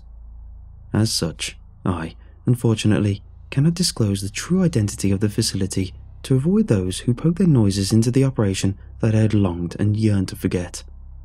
This is purely my recount and guilt reliever to get the weighing matters off my chest before I leave this godforsaken world for good. You see, on November 4th, 2018, I joined the CDC, also known as the Centers for Disease Control, with the mindset and pretext that I would be of aid in curing diseases, giving medical attention, and relaying medical supplies to those who are living in disease-ridden third world countries. For the first 2 years, that was the case. Paving my way through college and earning my biomedicine degree after the army, naturally, the CDC seemed like a good job offer to take up, with it being the apex of healthcare professions after my graduation. When they had accepted my job application, I was thrilled to say the least.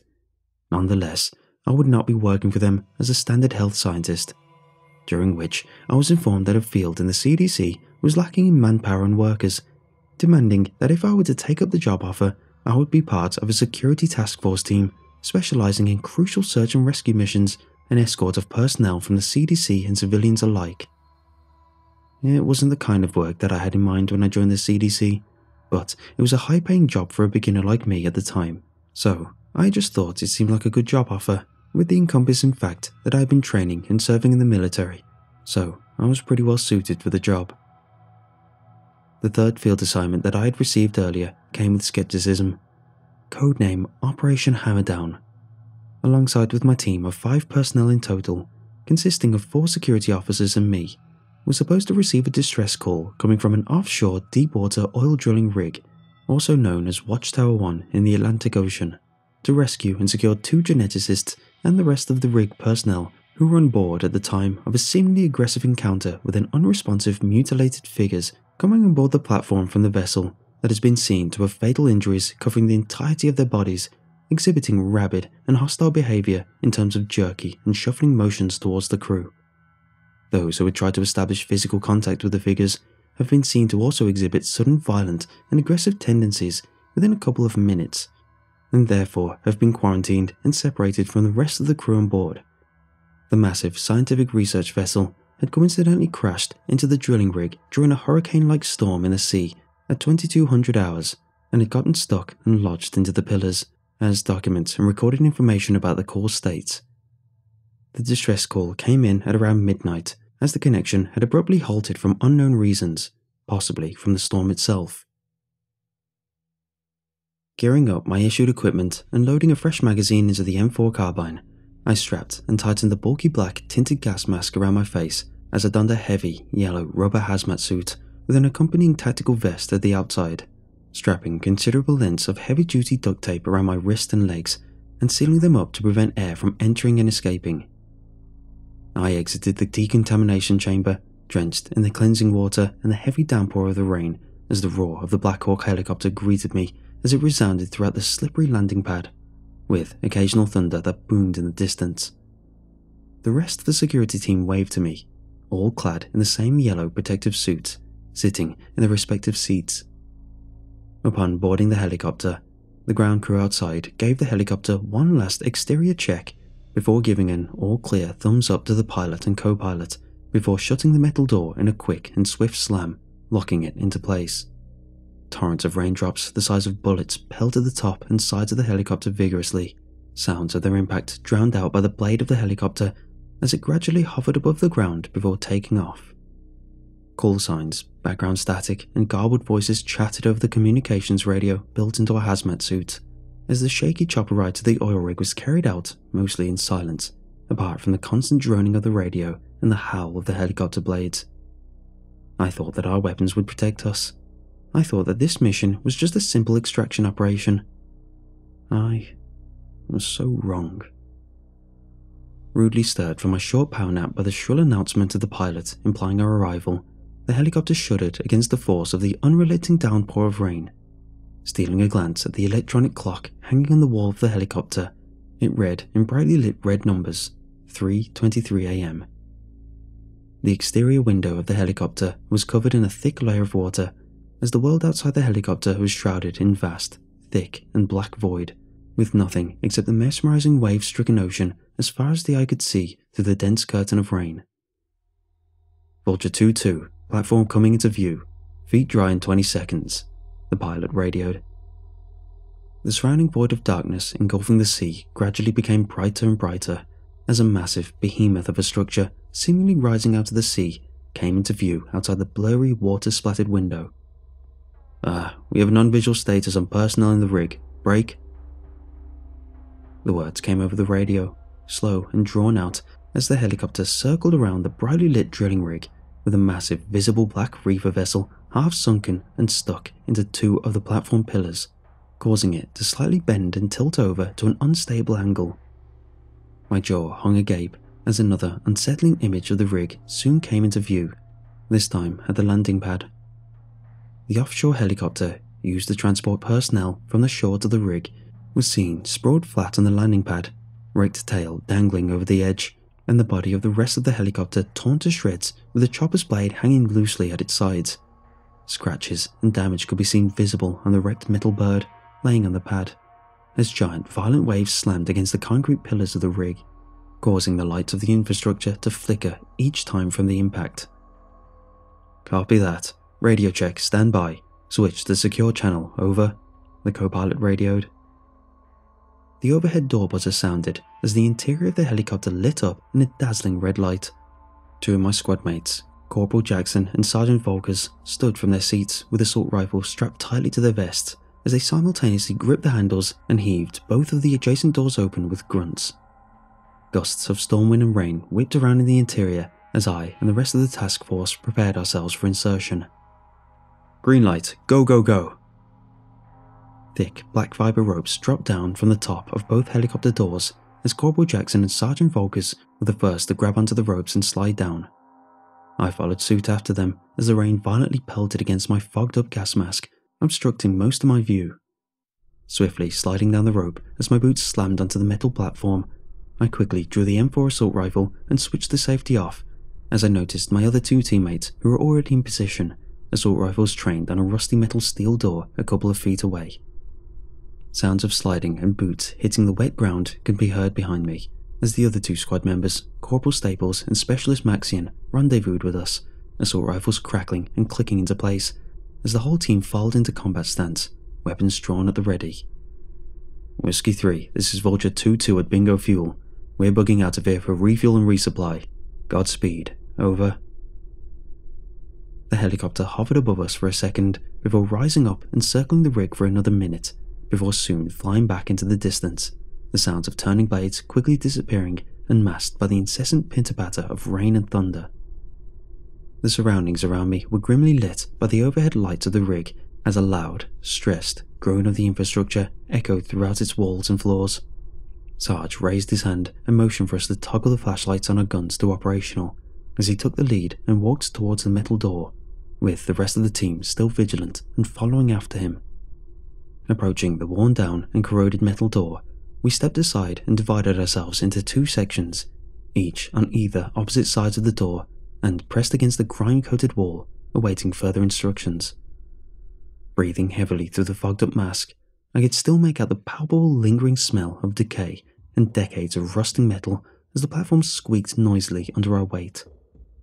Sergeant Volkers motioned the countdown with his gloved hand, mouthing the numbers whilst carrying his rifle in the other hand, as we mentally steeled ourselves for a breach into the facility.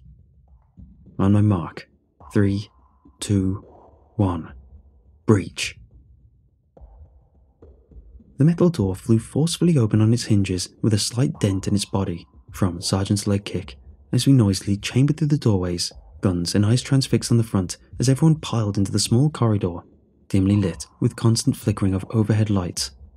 Room cleared. The small corridor, basked in yellow-green hue by the lighting, led to a metal-grated flight of stairs leading downwards as we cautiously stepped over the debris-strewn flooring, the sounds of constant dripping rainwater leaking from the metal walls fading into the background as I followed behind Sergeant Volkers, with the rest of the team trailing in a single file after us. Upon descending down the flight of stairs, we were instantly hit in the face with an unmistakable, strong, sickly metallic smell of blood, concentrated enough to permeate and filter through our gas masks, causing one of the team members trailing behind us, Specialist Maxine, to bend over and gag, as he used his assault rifle to leverage to keep himself from falling over. Jesus Christ, what in the world actually happened here? Specialist Maxine remarked through the radio, the distinctive sounds of his coughing mixed with the fuzz and the white static emitted through the speakers. Clenching the weapon tight in my hands, I shone the flashlight attached to the barrel of the gun onto an unlit section of the corridor, with the beam of the light falling upon a frame of a person dressed in a matching orange reflective taped jacket and pants lying against the wall. I momentarily stopped in my tracks as I stared in shock at the scene that lay in front of me, dread gripping tightly at my sides. Figure spotted, 11 o'clock, I briefly announced, stepping towards the figure, weapon still drawn and aiming down at it with a barrel flashlight. Advancing towards this person, I noticed that the surrounding walls and floors he was lying in were coated in a sickly crimson-red liquid, and the sickly smell of blood growing more and more concentrated, the lingering, oppressive feeling of dread growing densely in the pit of my stomach the closer I stepped, the sounds of my boots softly clanking against the floor. The rest of the team stuck behind, guns trained on the body. "Sir, are you alright?" I kneeled down and gripped his shoulders as I gently shook him, the rifle clutched in my other hand. No response. As I slowly tried to lift up his face, I held one gloved hand around his chin for better support as I repeated my question. "Sir, do you—" Oh my god. I recoiled backwards in disgust and terror, letting go from his chin as he limply slumped back forward, hordes of tiny, wriggling maggots and brownish-red liquid dribbling out from his mouth and onto his lap as they wriggled about vigorously in protest to the beam of light that shone upon them. "What the hell? What the actual hell? What happened to him?" Corporal Staples said in disgust through the radio, his expression turning sour, eyes glued upon the dead body lying in the corridor. Sergeant Volkers exchanged glances with Specialist Maxine as he inspected the dead body, leaning in for a better look. "Poor guy seems to have died a long time ago, most likely one of the workers on board the rig," he said, bending over and picking up a small identification card that slung loosely around the worker's neck, examining it. "Let's get moving. We've got business to attend to." After a couple of minutes of making our way to the end of the dimly lit corridor, we came across another huge metal door, this time with an accompanying faded label which read "Cafeteria." I tried the greasy handle as the huge door remained wedged and locked tight. Suddenly, a shrill, feminine, ear-piercing scream and animalistic howls could be heard coming from the other side of the door as soon as I tried to jingle the handle for the second time. I flinched by instinct as the whole team jolted, weapons trained on the door. But as soon as the chilling screams and howls resonated through the corridor, it had stopped as quickly as it had started. "Hello? Miss? Please respond. We are here to help you," I shouted through the metal, holstering my weapon as I cupped my hands against the door to amplify my voice. My pleas for a verbal response came empty-handed as the muffled sounds of shuffling feet and slow metal scraping against the floor could be heard from the other side. "Damn, we've got to get to her. She might be injured," Corporal Jackson said beside me, stepping forward as he lifted the barrel of his rifle and aimed in the direction of the metal handle. "Breach." 4 quick and loud gunshots rung out from the muzzle of his barrel as it illuminated the cramped corridor around us in dazzling bright yellow flashes, as sparks flew from the handle itself. The heavy metal door swung wide open after 2 consecutive kicks, and we quickly filed into the pitch-black cafeteria through the doorway, breaths panting as the beams of light from our weapons shook around violently in our hurried states. As we fully composed ourselves and calmed down, the entire cafeteria became eerily quiet. Apart from the muffled thunder outside and our breathings through the masks, we scanned our flashlights around in the pitch-black room in search of the source of the screams that came earlier. I was still breathing heavily through my mask, the steam from my breaths quickly blocking and quickly limiting my view from the eye holes. The whole room was deathly silent for a full minute, with nobody saying a word with bated breaths.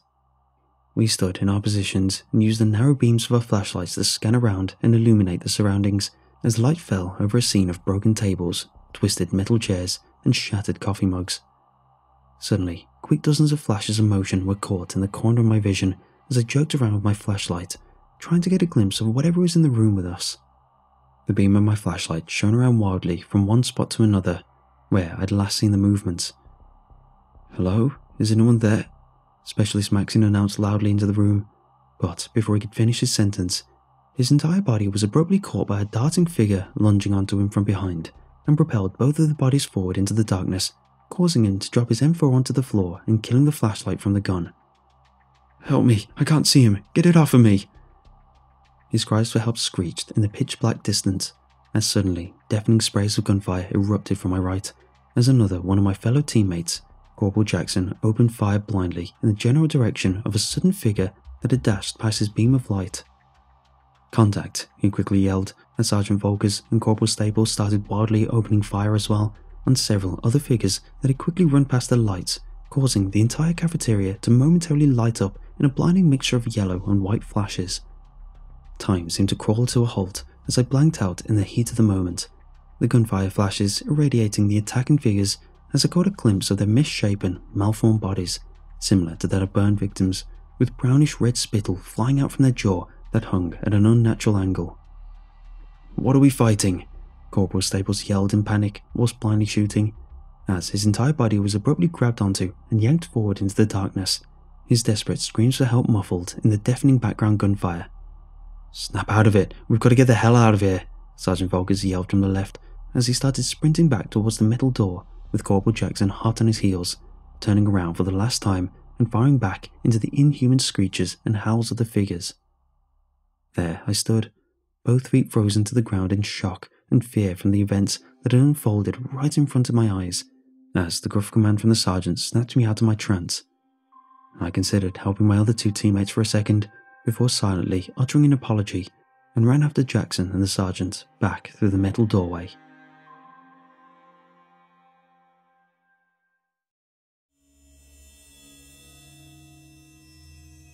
Howls and angry, animalistic screams bounced off the corridor as the huge metal door vibrated and held under the bashes and attacks that came from the other side.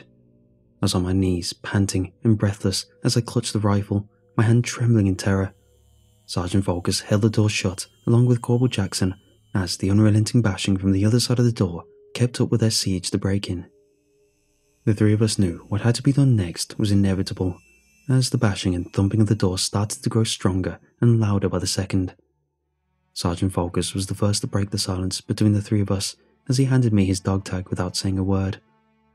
"Lads, do me a favour, find those geneticists and get the hell out of this hellhole. I'll hold these guys off. Hurry." Corporal Jackson protested as he tried to change the sergeant's mind from his sacrifice attempt. The metal door inched forward in a desperate push to break in as Sergeant Volkers shook his head and slammed it back into place with a loud grunt. He produced 2 frag grenades from his vest as he clutched one in both hands. "There's no time. Either you wanted those 2 other deaths to be in vain, or the whole goddamn team. Go now, that's an order." The howls in the background faded and mixed into the howling of the wind as we passed the previous body lying against the wall in a running sprint and climbed the metal stairs, reaching back onto the topside in mere minutes. Slamming the metal door shut behind us, a distant rumble of explosion resonated and echoed through the rig as the entire platform started to gently shake seconds after the blast. "Damn!" Corporal Jackson yelled furiously through the suit as he kicked the oxidized metal wall beside us, causing it to slightly dent from the impact. "Their deaths could have been prevented. We might have come up with something else if it wasn't for my goddamn idea to breach in. No, you did the right thing in trying to save whoever was behind the door. That was the original mission for the entire team. I tried to assure and empathize with him, as the sudden loud clack of the onboard PA system reminded both of us that the mission wasn't over yet. Hello? Is this the rescue team? We're currently holed up and trapped in the control room. There's a couple of those things trying to break in. Upon hearing the announcement from the system, Corporal Jackson and I glanced at each other, exchanging subtle nods before taking off jogging towards a metal doorway further down the platform, this time with a directory map nailed to its side with faded description labels. I briefly scanned over and examined the directory with my gloved fingers as it unconsciously trailed down and pointed to a small location in the map which had an accompanying label that reads Control Room. Over there, Corporal Jackson examined, catching my attention as he motioned his fingers to point in the direction of a woman clad in a white lab coat waving at us from a window situated in a sizable 2-story tower. As we hastily made our way to the giant platform tower, the radio built into both of our suits suddenly burst to life, beeping in a quick and rhythmic manner. Whiskey 3, this is Vulture 2-2 on maximum fuel. We'll be on station for evac in ETA 10 minutes, out. I sighed in sheer relief as Corporal Jackson grinned from inside of his mask as we reached the smashed and warped metal door leading to the tower. I'll take lead, watch my 6, he muttered as we ascended a spiraling grated stairwell with remnants of bloodstains and tiny pieces of decomposing flesh littering the metal, both floor and walls. The distinct sound of banging, blood-curdling screaming and howlings soon came into focus as we neared the top of the stairwell as I tightened my grip on the handle of the rifle. As we rounded the corner in the spiraling stairwell wall, we could make out a couple of figures, turning back towards us as they continued their relentless rampage on a metal door with visible damage and denting on its exterior. The figures, clad in the same working orange uniforms and construction helmets, were seen aggressively and violently bashing their heads into the body of the door, as one was seen repeatedly running into it with his body at full force, crimson red blood spilling all over the place, and white tips of ribcage bone protruding from his back as he continued with the act as if nothing has happened, while screaming and howling frantically. Jesus, what the hell? Corporal Jackson whispered as the figures abruptly stopped in their actions and spun around faster than we could react, as their dead, glazed-over eyes stared right into us, dilated pupils twitching randomly. Nobody moved for a split second, and as the once human figures finally registered our presence with them, they started frenziedly dashing towards us at full speed before we could even react and pull the trigger. In a split second, one of them was closing in on Corporal Jackson, her upper movements jerky and convulsing. I pulled the trigger without thinking in my shock-filled state, the 5.56 rounds impacting and tearing through her decomposing shoulders and up her head as she was sent barreling through the air and tumbling past Corporal Jackson, rolling down the stairs. Corporal Jackson opened fire on the other figures as they were stopped in their tracks by the hail of bullets and tumbled to the floor, still spasming and gurgling out blood as they slowly succumbed to their fatal injuries. Panting and taking a breather, I cautiously stepped over the bodies laying on the floor, riddled with blooded holes as a small pool of blood emerged from under them, as I gave the metal door several loud knocks. "Open up, we're with the CDC." I called out, lowering my weapon as I motioned Corporal Jackson over to me. Sounds of unlocking could be heard from the other side as the door slowly inched open, leaving a tiny gap as an eye peeked out and examined me and Corporal Jackson before swinging wide open, revealing a dark-haired female scientist dressed in a bloodstained lab coat, her hair ruffled and disheveled. Behind her sat a rig worker, clad in the same dirty orange uniform and looking quite rather exhausted. "Thank God you guys had finally arrived.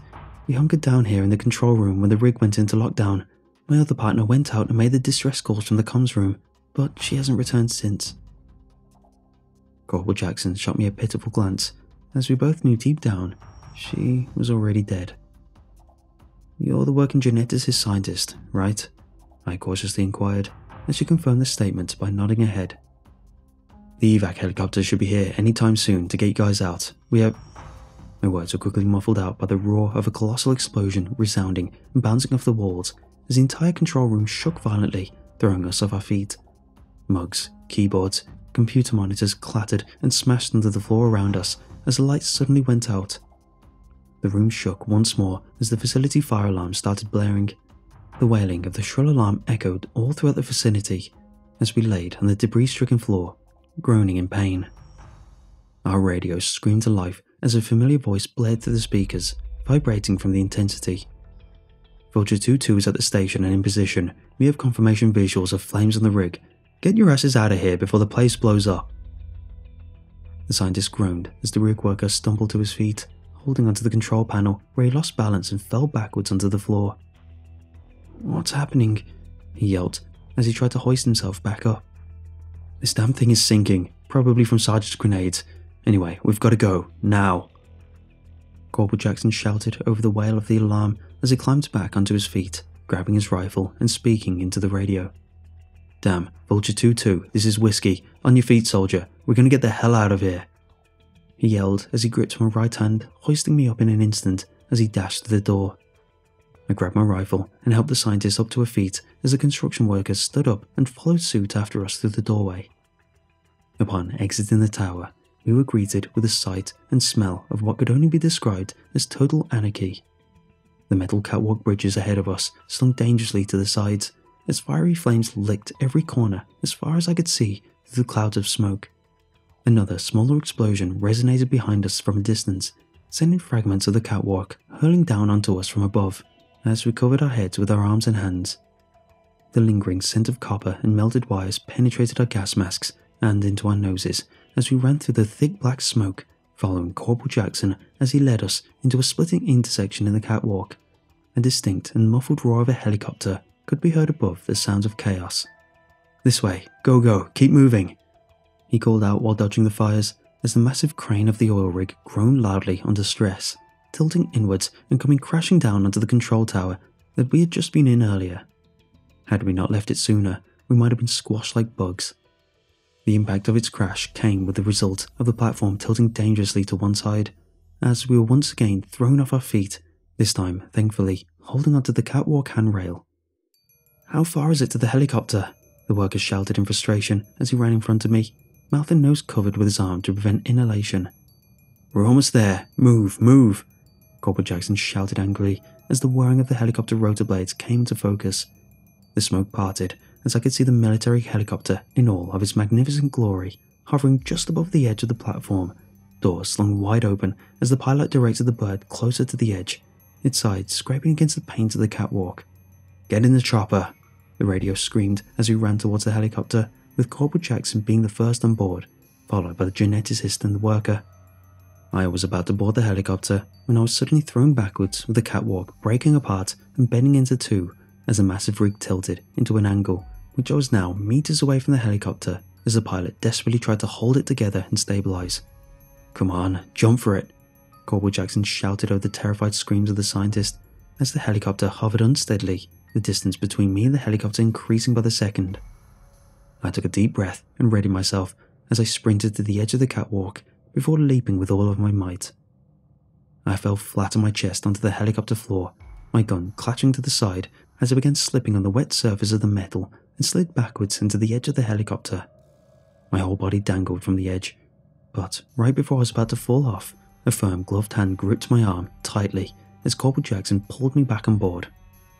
"I gotcha," he said as he hoisted me back up from the edge of the helicopter, the sounds of the explosion still audible from behind me. "We're all on board. Go." "Roger that. The asset has been secured. Vulture returning back to base. Out," the co-pilot announced as the helicopter flew away from the rig, leaving behind the stricken oil rig as it commenced its final explosion in the last few seconds, sending out blinding bright light and a massive cloud of detritus and rubble as it broke away, slowly sinking into the stormy ocean. It has been 19 years since the dismissal of the offshore disaster as a freak accident, the government covering up the whole story as just a malfunctioning drilling system going awry on board. I left the CDC and my whole life back there behind for good, given the NDA slip that has kept my mouth shut and prohibited me from even hinting at the existence of this story. My contract has already ended 4 days ago, and I have been debating whether to reveal the story or not from there ever since. Some things in the world are just not meant to be discovered, and we should just remain blissfully unaware of the hidden dangers that lurk in our very planet. I just hope in my heart that the poor souls on board the rig during that fateful night rest in peace under the sea, alongside with Sergeant Volker's, Specialist Maxian, and Corporal Staples. That is all that I have for you, and whatever that you do, please don't go searching for Watchtower 1.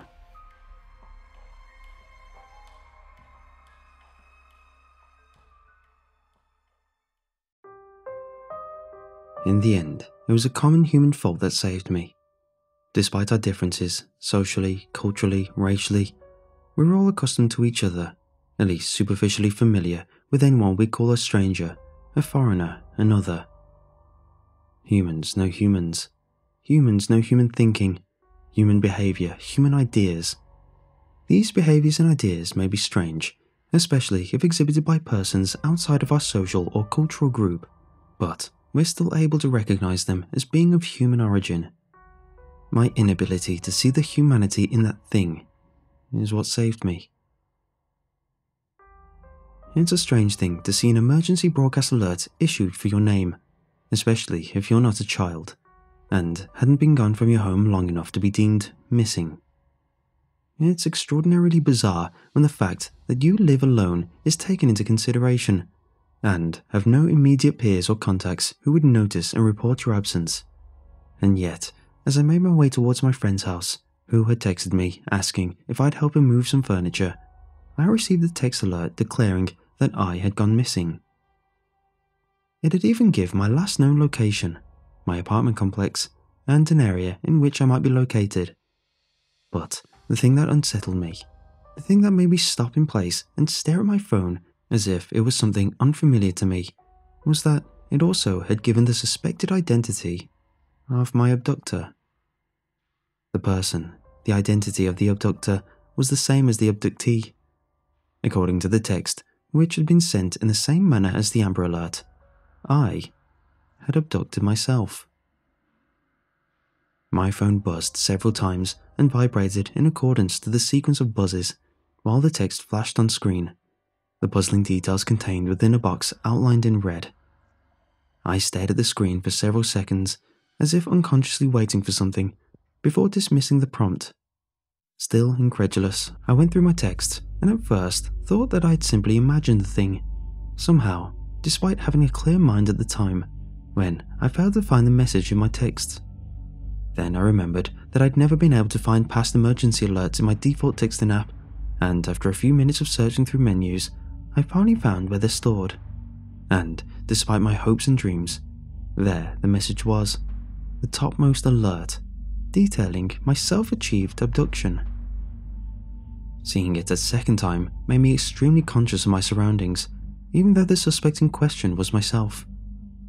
I'd been walking along on an unlit sidewalk which lined a fairly long and seldom travelled road, at least for this time of year. The direction I'd been going was away from my town, further into the once suburban areas of the region where my aforementioned friend lives. It was late in the day, around 9 PM, but my friend had insisted in his text that I help him move some furniture from one room into another, because he was going to be extremely busy at work throughout the following day and wouldn't have time otherwise. Having nothing going on at the time, I agreed to help, and decided to walk over instead of taking an Uber. The night was cool, but not uncomfortably chilly, and I hadn't really had much exercise earlier in the day, being off work. I scanned my surroundings, which were admittedly unremarkable at face value, but which had taken on an air of grave gloominess following the reception of the cryptic alert.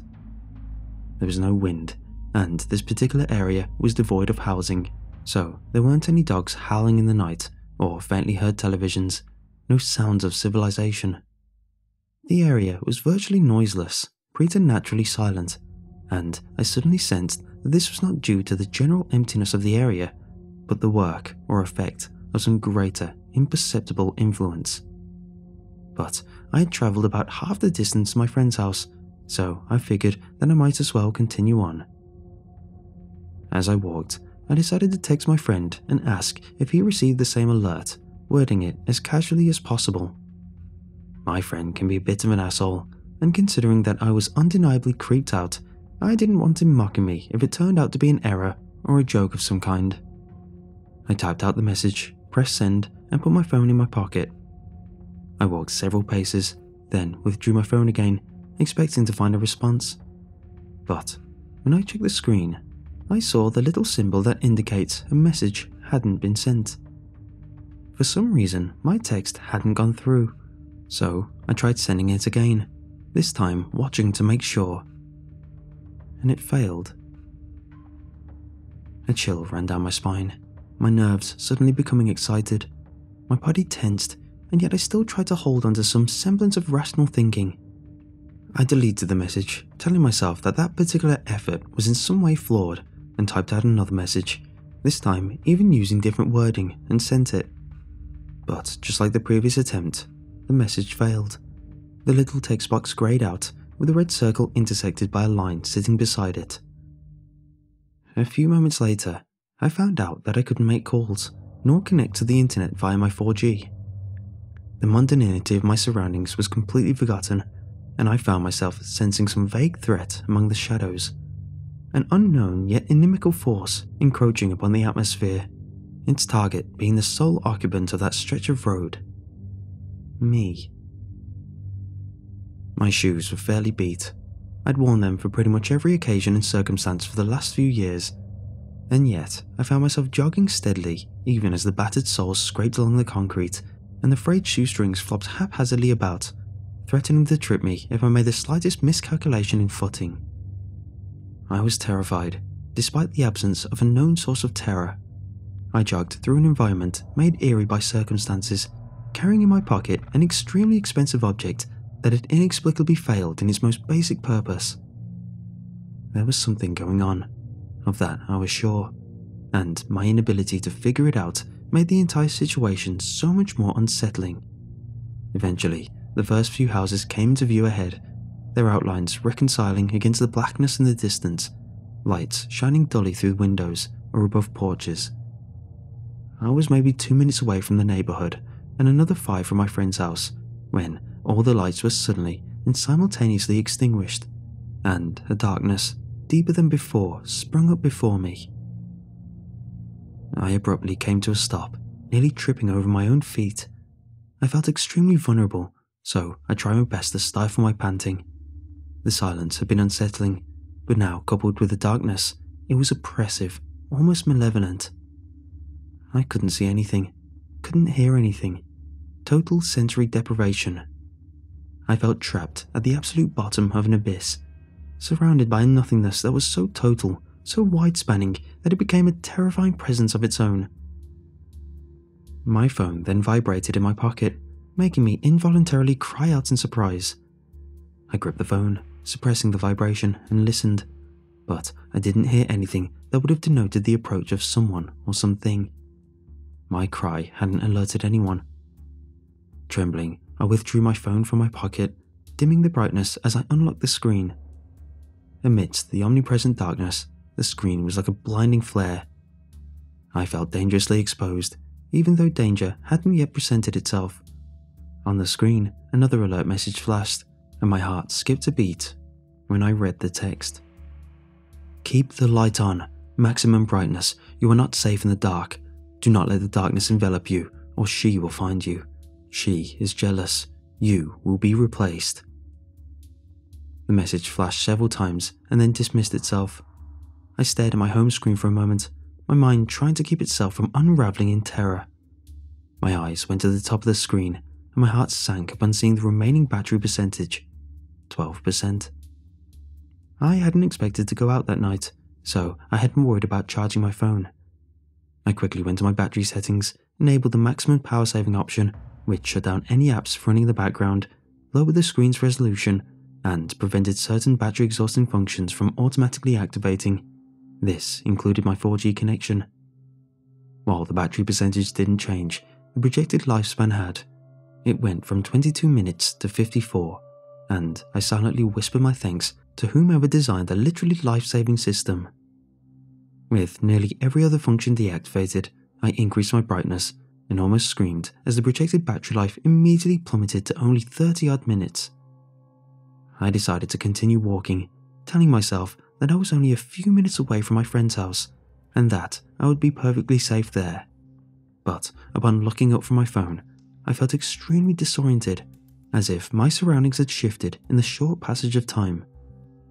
Even though I couldn't make out anything through the darkness, I was certain that either my surroundings had changed, or I'd inexplicably been repositioned to face a different direction from where I'd been looking before. The silence was gradually broken by a mounting pulsation, and I almost panicked before realizing that it was the beating of my own heart that resonated dully in my phone-illuminated space. I tried to calm myself, but hadn't ever been in such a frightening situation before, and didn't know any mantras or prayers or mental games with which to calm or distract myself. I stood, petrified, bathed in the glow of my phone's screen, while its battery dwindled at its disconcertingly steady rate, now at 9%. With fingers that frantically flicked, pressed and typed, I tried to search through my phone to find any hidden functions or background applications that might still be running in the hopes of extending the pitifully low battery. But after a few minutes of this, and further loss of battery, I realized that I was only hastening the battery's depletion. Terrified, defeated, I went back to the phone's home screen and held it close to me. I feared walking in any direction, lest I venture farther from my friend's neighborhood and be caught deep in the darkened territory when the battery finally ran out. When the battery reached 4%, I started to shake uncontrollably, thoroughly terrified by my seemingly hopeless predicament. A few seconds later, the screen suddenly cut out, the phone not bothering to limp through the last few percentages. Again since, I cried out, infuriated at being cheated of those last few precious minutes of light, of life. I thought, for some reason, that I would be afforded a few moments of peace before the arrival of whatever horror I'd been warned against. I guess I hoped that it would have taken its time in manifesting, but just as the manufacturer's logo of my phone faded away, and the screen assumed a black blankness, I heard the quickly approaching footsteps of some otherwise silent pursuer. Thankfully, flight won out against fight, and my legs obeyed the panicked command of my mind to run. Through visually impenetrable darkness, I ran, no longer caring whether or not I sprinted closer or farther away from what I'd hoped would be safety. Behind me, horribly audible, the footsteps gained, my pursuer only a few paces behind me. I've never been much of a runner, had jogged on occasion when urged by friends, but in that moment, I felt as if I were running Olympically. Control of my body was transferred to previously buried mechanisms of survival, motioned along with its primal efficiency as I fled in mindless terror away from some equally swift horror. I saw nothing, feared collision with nothing, only wanted, needed to escape that dark-born hunter. A pinprick of light suddenly came into view, far off in the distance, a beacon of hope, of sanity. My tired legs pushed on, accelerating with renewed vitality. My lungs hastily cycled air, my blood pumped vigorously. All thought, all impulses of nerve were focused on reaching that brilliant destination. The footfalls behind me were almost in sync with my own, their owner literally at my heels. But I hadn't looked back, didn't think for one moment to. The light grew. The area over which it shone was defined. A street lamp positioned over a street corner. I'd been heading towards my friend's neighborhood after all, even though it had seemed as if I'd been running for much longer than the few minutes it should have taken me. Half a mile, a fourth, a few feet, an arm's length. I burst into that circle of light. I actually felt a difference in the illuminated atmosphere, but before I was fully inside, I felt a sudden and unfightable resistance. I was jerked down, violently, pulled to the ground by a force much stronger than me. My hip landed on the pavement of the street, and pain, unlike anything I'd felt before, shot through my entire body, stunning me. But before I could scramble back into the light, I was pulled away, dragged into that awful darkness. Flight no longer an option, my priorities shifted, and an arm came up, desperately swinging at the source of my captor, still obscured by the darkness. I felt my hand hard strike against the surface, and something let out a blood-chilling snarl. My hand, before I could pull it away, was seized, and a second later I cried out incessantly as my wrist was quickly broken. My limp wrist was tossed aside, and my body was dragged out of the scope of the light. A voice, filled with savage contempt, then spat out the words, It's my turn. What happened next hadn't exactly been a conscious decision on my part. Only looking back now, freed of that nightmare, does it seem like the only logical sequence of thought and action. Just as I left the perimeter of light, a thought came into my mind, a memory of times when my phone had prematurely died, kicking the bucket before actually reaching zero. Each time, I had managed to turn it back on and experience a few moments of life before it abruptly died again. With this in mind, my remaining usable hand reached across my body, somehow managed to retrieve my phone from the opposite pocket, and turn it on. Desperately, filled with both fear and anger, I jammed the screen into what I hoped would be the face of my attacker.